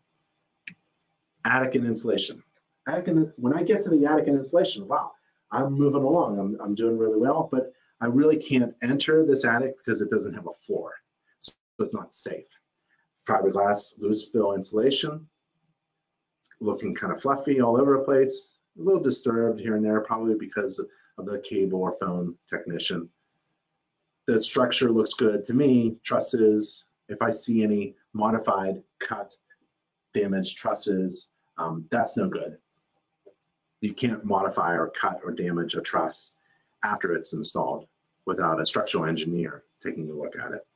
There's clips on the plywood, the particle board looks good. I see a vent. Remember that turtle vent or that hood, that square hood? That's one vent. I take a picture of a mouse trap if I see it, and I'll put it in the report that I observed the mouse trap. I also look for rat traps, nests from animals, pet doors, mouse droppings. I won't identify termites, but I'll look for damage that's caused by insects or organisms. Vents, vent pipe, looking for any kind of roof problem. I ventured out and took a look at this. So this is my access to the attic space through the second floor bedroom ceiling in the closet, and that's my picnic blanket. So I put a picnic blanket on top of the clothing or personal items on the shelf that is below the access panel, so that when I move the access panel, it doesn't get stuff on other people's things. So I use a picnic blanket because a picnic blanket, should be clean enough to eat off of. So that's why I use a picnic blanket, to protect other people's stuff. Okay, interior rooms and bathrooms. It's very easy, maybe 15 minutes for all the interiors and all interior rooms and bathrooms. I think there's 2.5 baths in this house, and basically a bathroom is a couple minutes. You flush the toilets, use the side of your leg to see if it wobbles on the floor. Flush the toilet, turn on the water, hot and cold at the sink, shower, tub, look for water leaks, look for functional flow, test the GFCI, look for a window or a light or a vent or a bathroom vent or something like that. All bathroom vents exhaust outside, and look at the surfaces. Very easy, in and out. Toilet, sink, shower, tub, shower floor, pipe, drain pipe, GFCI. There's a stain on the vinyl because of the carpeting, and so there's a discoloration. It's a minor cosmetic, it's a cosmetic defect. I'll put it in the report as courtesy. That's another cosmetic defect. That's an actual iron that has scorched the carpeting. I'll put that in the report as courtesy. Open and close, representative number of windows, representative number of doors, representative number of wall receptacles. So I'll take a picture of what I did, take pictures of every room. Any smoke detector without battery backup is a defect. Any smoke detector that's yellow, that wasn't designed to be yellow, is a defect. It's an indication of age. And that one doesn't work. So I tested it, and it actually didn't work at all. So that's what that cross finger means. Next bathroom, same thing, toilet, shower, tub, GFCI. I'm not really concerned about the plumbing traps. You're not supposed to have S traps, P traps, or the standard. There's the vent coming from the second floor bathroom. Where the vinyl meets the shower or tub wall, I kind of push on it and see if there's any water damage there underneath the vinyl. This floor has a cut in the vinyl. It's also discolored and stained, just like the other one. There is no plumbing access panel for the shower. No plumbing access panel there. I can't see the plumbing from the access panel. I like to have plumbing access panels. Another bathroom, there's the S trap. So the sink is probably gonna gurgle. GFCI protection. The door doesn't really open and close very well. It's kind of sticky. Oh, this is the door Oh, this is the front door. Yeah. So this is the front door. That's the, with the throw latch. Yeah. They don't really have a throw latch on a bathroom door. So that's the metal door, and it sticks. So that's what I'm showing there in the picture. Windows, receptacles. I'm trying to wrap up. I know I have an attached garage, so I'm trying to get to the attached garage. There's a broken window feature, no big deal, minor. Looking at the corners of things, corners of rooms, corners of the laundry room.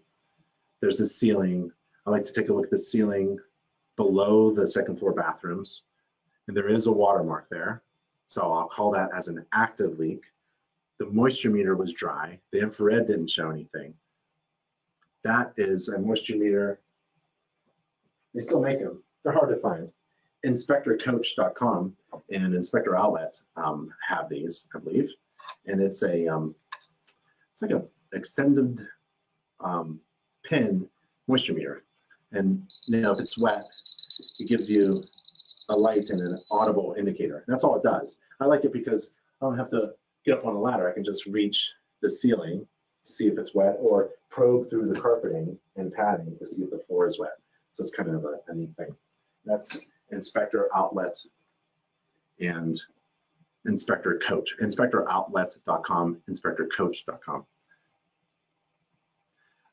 Wall receptacles, doors, taking a look around. As you can see, I just take pictures of me looking for things so I can describe, you know, to a judge, you know, that I did a thorough inspection and I did not come across that defect that my client is complaining about. I've been taken to small claims court. No big deal. Just make sure you have all your documents in order. Documentation. You should have a local business attorney helping you. So when you do get that call, they can step in with a letter and help resolve those things. And InterNACHI has that kind of service. When you buy insurance, home inspector insurance with InterNACHI, there's a claims person who can come in and just try to kill that complaint with a strong letter supporting you. If that goes even further, oh, and you can find that insurance at nachi.org/insurance. And you should have an agreement system in place. InterNACHI has an agreement system. It's like a legal Zoom for home inspectors. It's within your online account. You can get to all the legal documentation that you need. Make sure you have pictures, video if you can have video, lots of a really nice narrative report, and pictures are worth 1,000 words. So take pictures of everything, and that'll help you. But you know, I went to small claims a few times. Somebody sued me for cat urine in the carpet padding, and that's well beyond the scope of the home inspection. So I was in and out. We were in and out in like 5 minutes. There's a vent pipe, not a vent pipe, there's the ductwork from a floor register. So sometimes I'll pull off a floor register, stick my hand in there, see if there's anything in it, or really a camera, and take a shot. Sometimes there's a lot of debris from when the house was built, and you'll see nails and wood and sawdust and a lot of things like that that may affect people who are sensitive to those things. And maybe I would, if I saw a lot of construction and dust and hair and all that stuff in a ductwork in one of the bedrooms that I randomly selected, I'll recommend a duct cleaning. Fireplace. Remember the fireplace? We had the fireplace cap. The metal cap was rusted at the beginning of this presentation. Remember, that was a defect. Well, I'm looking on the inside of the fireplace, looking for defects. It's sooty, so I open up the damper door because you're required to open and close the damper door to make sure it works. And when I opened it, a lot of soot came out, and it's just filled with soot. There's an inch of layer of soot on the damper door itself, and it's just stuck there. So we need a chimney sweep. That's great. And I'm looking for any kind of indications of rollout of smoke. That's no good. Or damage to the firewall, and there is. So there's significant major damage to the walls of the factory-built fireplace. This isn't a brick fireplace. It's a factory-built fireplace, and those panels can be replaced. and they really need to be replaced. You cannot have breaches in that firewall and have a fire. It'll just catch the chimney on fire. So you're really saving somebody from a fire. So you can see there's a lot of damage there. I'm trying to take a close-up shot of it, and there's a really good close-up shot. You can even see the reinforcement metal wire mesh inside this 1.5 inch thick firewall in the factory built fireplace. So take a look in there. Remember, as you can see from my pictures, I started off away, and I moved in a little bit closer, and then I got to touch it. And by the time you get all the way to touch it, you already can see that what you want to focus on is the defects that are both observed and deemed to be material. Laundry. I hate untested. I love braided, pressure tested hoses. Those are not. Those are the cheap rubber hoses that tend to burst open when you're on vacation. The dryer outlet is an older house, older inspection, so those have changed. There's a water catch pan underneath the clothes washer, which is great, but it's actually damaged. So the rim of the water leak catch pan won't catch any water leaks. The garage. Here's why there was displacement of the panels that we observed a long time ago in the inspection, almost 2 hours ago in the inspection, right? It's because we're missing actual nuts and fasteners on the hinges of the panels of the garage door. So that's kind of cool. There's a couple that are missing. That's why it's loose, and it sounds nuts when you open it. It's like that. I mean, there's just loose, missing nuts and washers and components of the garage door. So that's a great catch. Careful opening and closing it. So open it and closed it. And there are 10 steps to inspecting a garage door opener that's attached to a garage door, a vehicle garage door overhead. And you can follow those 10 steps easily. You don't have to forget them on your mobile device, right? You have your checklist. So we have a couple courses on how to inspect a garage door opener and a couple videos on how to inspect a garage door opener in those 10 steps. So I would take a look at InterNACHI's free online courses and videos. Using normal operating controls, the open and close, there's the mechanics. That's the first step. You check for the red handle release, and then for the rest of the garage, all receptacles in the garage, all of them have to be on a GFCI. And the panel, the main electrical panels in the garage. I'm looking at all the corners, looking for damage, water damage, insect damage. Remember, we had a lot of siding above the bottom of the siding that was buried by vegetation and or like mulch and ground.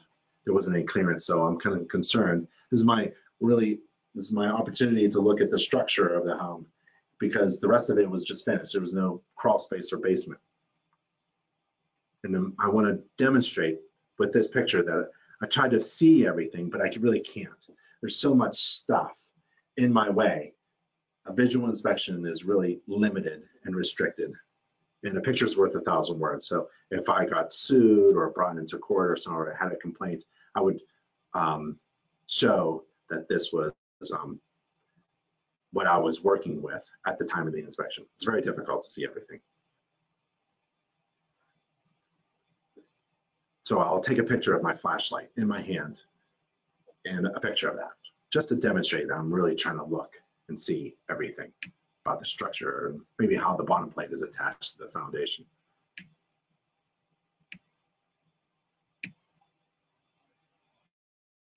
So I take pictures of a lot of things in the garage, all the surfaces. The floor has a hairline crack, no big deal. In this picture, there's a major defect. Can you see what it is?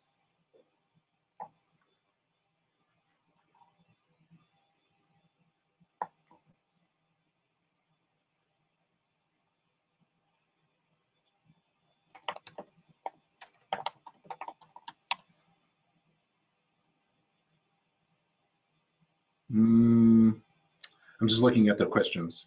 I testified their inspection. Okay. There's a firewall breach in the garage ceiling. You can't have exposed wood and an opening and pulled on stairs in a garage. So this was installed maybe by the homeowner, maybe by the builder, not sure, doesn't matter. You can't have it. You can't have this in the ceiling of a garage, residential garage. Fire starting in the garage will just blow right through this and then will spread throughout the whole house. And there's also damage to the drywall over here. So you can't have damaged drywall either because a fire will find that breach. So that's what it looks like. And here's the attic above the garage. Wiring and all that stuff, and up the radon fan. There's the radon fan. So we can take a look at that and see if it's compliant with modern standards for a radon mitigation system. And that's why that one flashing, remember the flashing on the roof was so damaged because it was different from all the rest. It was rubber, a cheap rubber thing that the radon mitigation system folks installed. So I used to install radon mitigation systems. So I know a little bit about inspecting them. There's the flue pipe from the furnace. Remember that? Looks good. I don't see any watermarks. Remember, I was concerned about the flashing and the fastening. Looks okay. I don't see any signs of prior or active leaks. And then there's the chase. Now this chase comes from that furnace room. And you can see that some of the walls are insulated and some are not. The walls that are not insulated are actually the walls in the garage, and the walls that are not are insulated are the ones that on the other side are conditioned rooms. And what we don't want is conditioned air escaping the house and being chased up, essentially. So this is a stack, and there's a natural physics thing that goes on in buildings that air tends to have a stack effect. Every building has a stack effect where air tends to be sucked in from the lower areas and exhaust out naturally, vented out, and sometimes by pressure, and sometimes usually unintentionally. And stacks like this should be sealed up to prevent any kind of escaped conditioned air from escaping into the outside. So that's a home energy efficiency opportunity. And if I was inspecting the home and I was certified through InterNACHI as a home energy inspector, I would turn to my client and say, while I'm here, would you like me to report upon some energy deficiencies that I observe and some opportunities to save energy with insulation and air sealing? There's that damaged drywall. Somebody stepped on it or stored something up there. So that needs to be fixed, and that's the surface. Okay, electrical panel. It's in the garage. You're not required to remove the dead front cover. Don't. It's hazardous. Could be fatal. So don't do it. But I opened up this one. You're not required to do it by the standards of practice. And what I'm looking for are major problems. Like the easy defects to find are the breakers that are really fat, big breakers, like a 20 or 30 gauge breaker and amp breaker and on a small gauge wire. Big breaker on a small gauge wire. And got one. So here's a 20 amp breaker on a 14 gauge wire. That's an improper side. That's an impacity problem. That's overfusing. So in our electrical course or our standards course, 25 standards or electrical course, how to perform a residential electrical inspection, this has gone over a couple times. So you want to identify those defects. You don't want a big breaker connected to a small wire. Kitchen. I end my inspection in the kitchen because, well, that's where everybody likes to hang out and talk and have coffee and hopefully something to eat for the home inspector. So I'll inspect the kitchen last, and that's where I'll wind everything up, I'll summarize, I'll go over, and I get paid. And then we shake hands and move on. Kitchen sink, hot and cold water, take a look for leaks, there is a leak at that feature at the sink. There's a garbage disposal. So the filtering system looks kind of old. And it's leaking at the top, so that's no good. GFCI protection, that's good.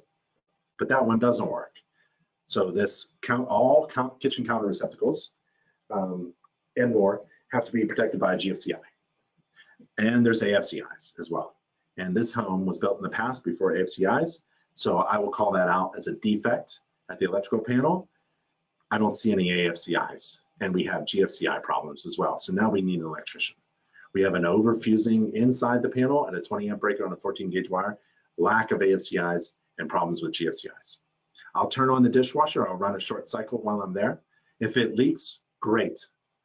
That's absolutely fantastic. It has leaked in the past, and I take a picture of it. It's probably a gasket problem, but who knows? It could be something else like a drainage problem, and I'll put it in the report. I'll wipe everything up. I'll try to drain it and put it back to where I found it. Stovetop, oven. Ideally, it would be venting outside, especially if it was gas. I would recommend a vent over the range that exhausts outside, but this one's okay. Recycling, electric stove. I do a summary, it's about 10-15 minutes. I have a report summary in my inspection report software, and I can send the entire report to my client immediately after the inspection. And the report summary is very quick.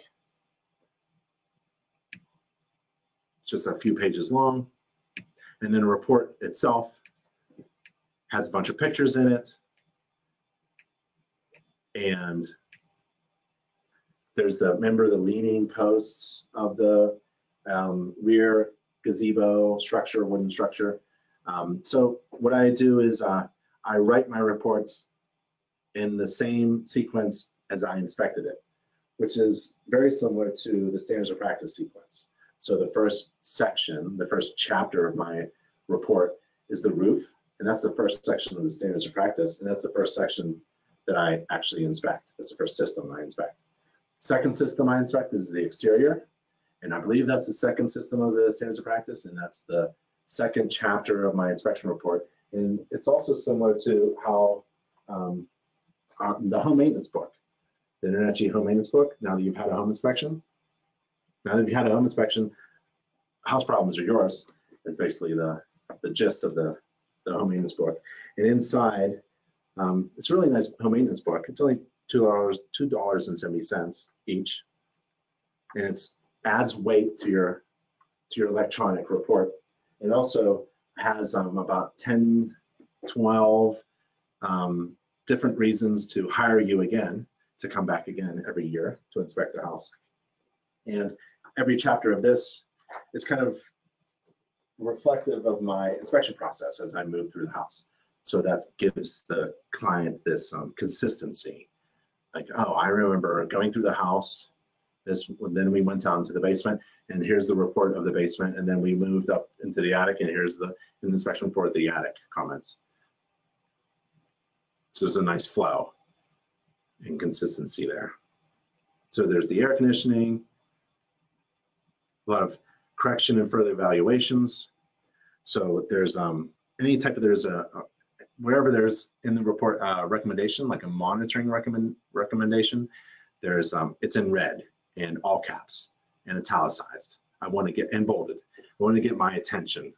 I wanted to get my client's attention whenever I made a recommendation. Everything else is black, blue ink, doesn't really, it just describes, like, here's the electrical system, some narrative disclaimers, here's the meter, it's in good condition, grounding outside, main electrical line, location of the panel, and then the next page, there, breaker labeling. Most of the breakers are labeled, not all of them. They all should be more clearly marked. So that's a recommendation there.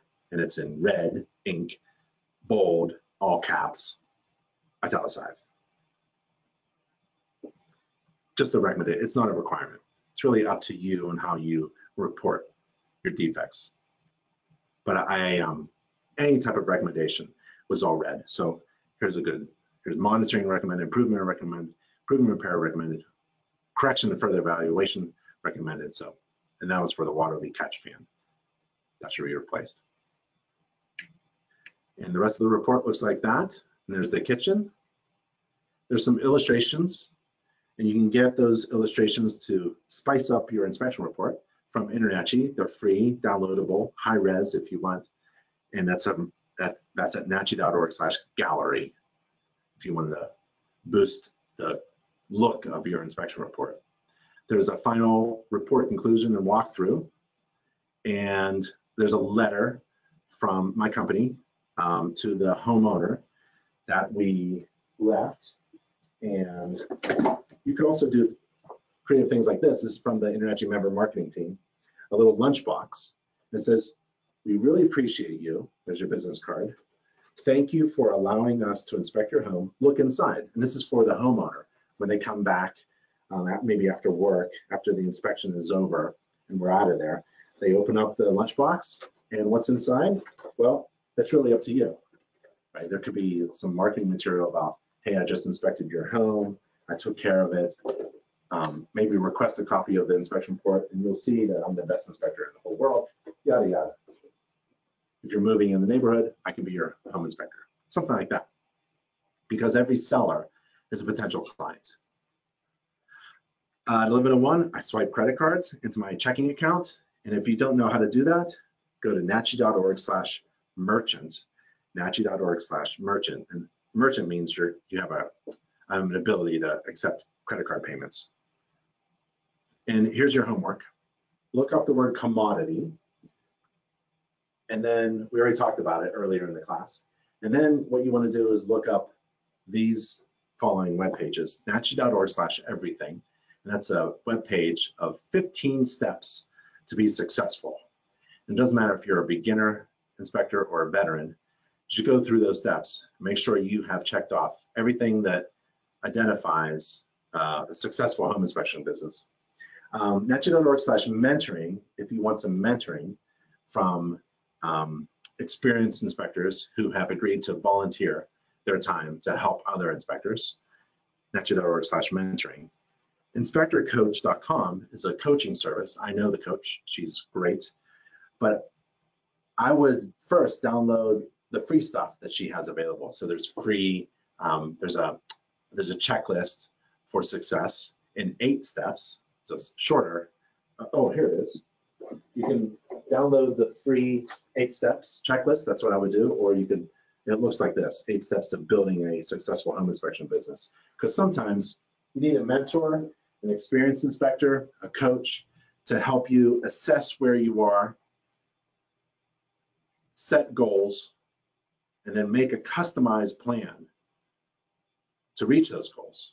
And so a coach or a mentor should be customizing. There are systems out there that they try to apply to everybody in a blanket kind of way, and that doesn't work. So you want custom one-on-one coaching, but don't hire anything. Download for free the materials first. nachi.org/contact is where you can find everybody. 2 more things. NACHI TV. Some of you are already on NACHI TV right now. We do free live webinars for home inspectors.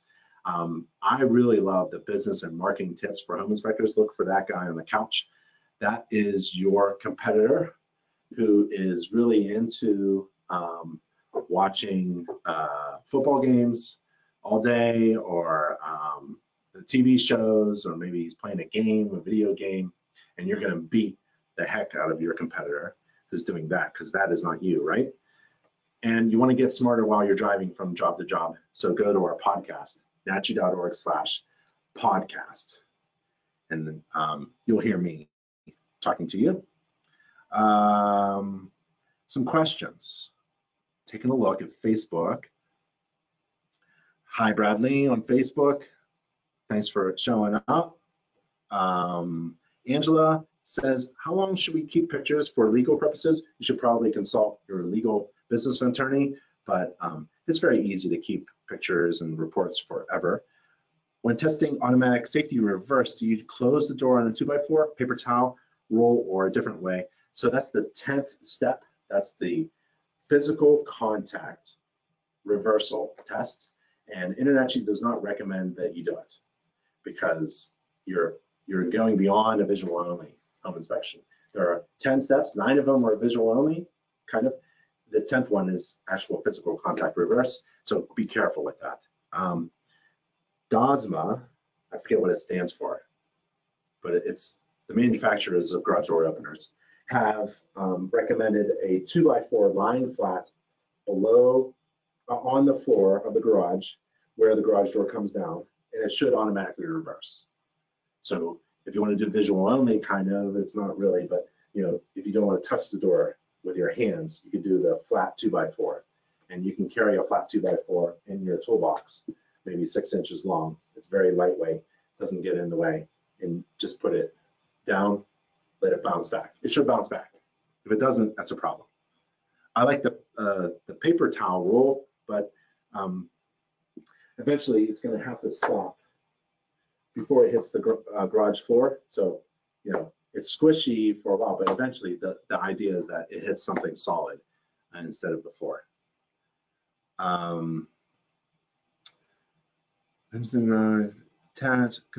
So if it's a detached garage, there's less concern about a fire moving from a detached garage to a house, right? Because it's detached. There's some clearances, if it's within 3 feet. There's a couple of things in the standards in the building codes where you want some drywall. But you know, the idea is that if it's an attached garage, you don't want any, like, you want to look for ductwork, you want to look for openings, you want to look for breaches, you want to look for the seams, you want to look for everything that allows a fire to blow through that firewall into the house on an attached garage. Detached, it's less of a concern. You're right. Tamara, concerns about the electrical wires close to the flue stack? Yeah, like I said before, there are defects in my presentation that I'm not going to identify them all, but I think we identified earlier in the presentation where there was a flue pipe, hot flue pipe that could be too close to combustible materials like the drywall. Yep, I hate seeing wires lying on hot duct. I mean, it's just insane. Especially chimneys. I mean, even though code, right, may say 1 inch clearance or something at minimum, that's just a minimum. So I want that away. And you're not a code inspector or the local township building inspector, so you could say whatever you feel. That's your opinion as a certified home inspector. You want that away? Do it. You know, if you are siding on your client's side, you know, then it's like stairs and handrails. That's my example. So in code, it says you're required to have a handrail for a stairway with 4 or more risers. Oh, no, no, no, no. I'm a home inspector. I'm not a code inspector. If I see 1 step, 2 steps without a handrail, I'm calling it out as a defect, because I have family members and I have friends and I know people who can't make 1 step without a handrail. Just can't. I mean, you need a handrail. And if that's my client, I am not going to notice that and not say anything. I'm a home inspector. I'm going to be on the side of my client. So that's an example of what a home inspector does and what a code inspector does. Code inspectors are stuck in code. I don't have a code book. They're stuck in that thick code book. They can't go beyond it, even though they know that an old person needs help going up a stairway. They can't make that recommendation. They're stuck. It must be really frustrating to know that code stinks in this particular situation. And they probably just wish they were a home inspector so that they can make recommendations that are applicable in the real world. So that's an example of what I do. I see 1 step, handrail recommendation, bam, almost immediately. Yep. Let's see. That's the beauty of being a home inspector. Right. Would you call retro 2-prong with no ground a defect? Yes. Because modern day receptacles have a ground, right? So if you're expecting to buy a home that's built to standard, right? I mean, you want AFCIs protecting everything, just like a modern home is. You don't want an agent to try to convince you that it's grandfathered. Well, it's grandfathered. Well, another code thing is the space between the vertical spindles of a rail can't be more than 4 inches. Can't have a 4-inch sphere. You can buy this from Inspector Outlet. Can't have a 4-inch sphere pass through the space between the spindles of a handrail. That's the modern code. Now, if a house was built in 1975, that's 6 inches, I believe, if I remember right. But it's unsafe. Most of the homes that home inspectors inspect were built to code 30 years ago, which means that they have inherent defects in them simply because they were built to code back then. And people have gotten hurt since then. So they've revised the code so that people don't get hurt. Children don't fall through railings anymore because code changed. So if you ever see a space between spindles that's large enough for a 4-inch sphere to pass through, that's a defect. And you're helping children not get hurt. Unfortunately, code changes when someone gets hurt, like the fire code. Unfortunately, fire code changes because of things that happened in the past. So you can feel that connection with helping people that you just met by knowing what the standards are and being able to make recommendations beyond those standards, right? So the sphere with the railing, the AFCIs, the recommendation, the 2-prong thing, these are all good recommendations, reasonable recommendations for home inspectors, right? They are unreasonable recommendations for code inspectors. You can't just say it's crazy stuff like, well, you gotta install AFCIs or something, right? That's what building inspectors don't do that. Building inspectors inspect homes according to the local code, which is probably 10 years past. They're always way behind. The township is way behind the code unless they adopt them immediately. And then for existing homes, they just let them be grandfathered in. That's why real estate agents have problems with the word grandfathering. We're not code inspectors, we're home inspectors. And I personally inspected homes without any regard to the age. I could care less when the house was built. So if it was built 100 years ago, I'm still going to recommend AFCIs and GFCIs and smoke detectors. Okay. Let's see. Where can I find examples of written reports? Excellent question. It's on that nachi.org/everything. So go to this URL, nachi.org/everything, and scroll down to this section about inspection reports. Why don't we just do it?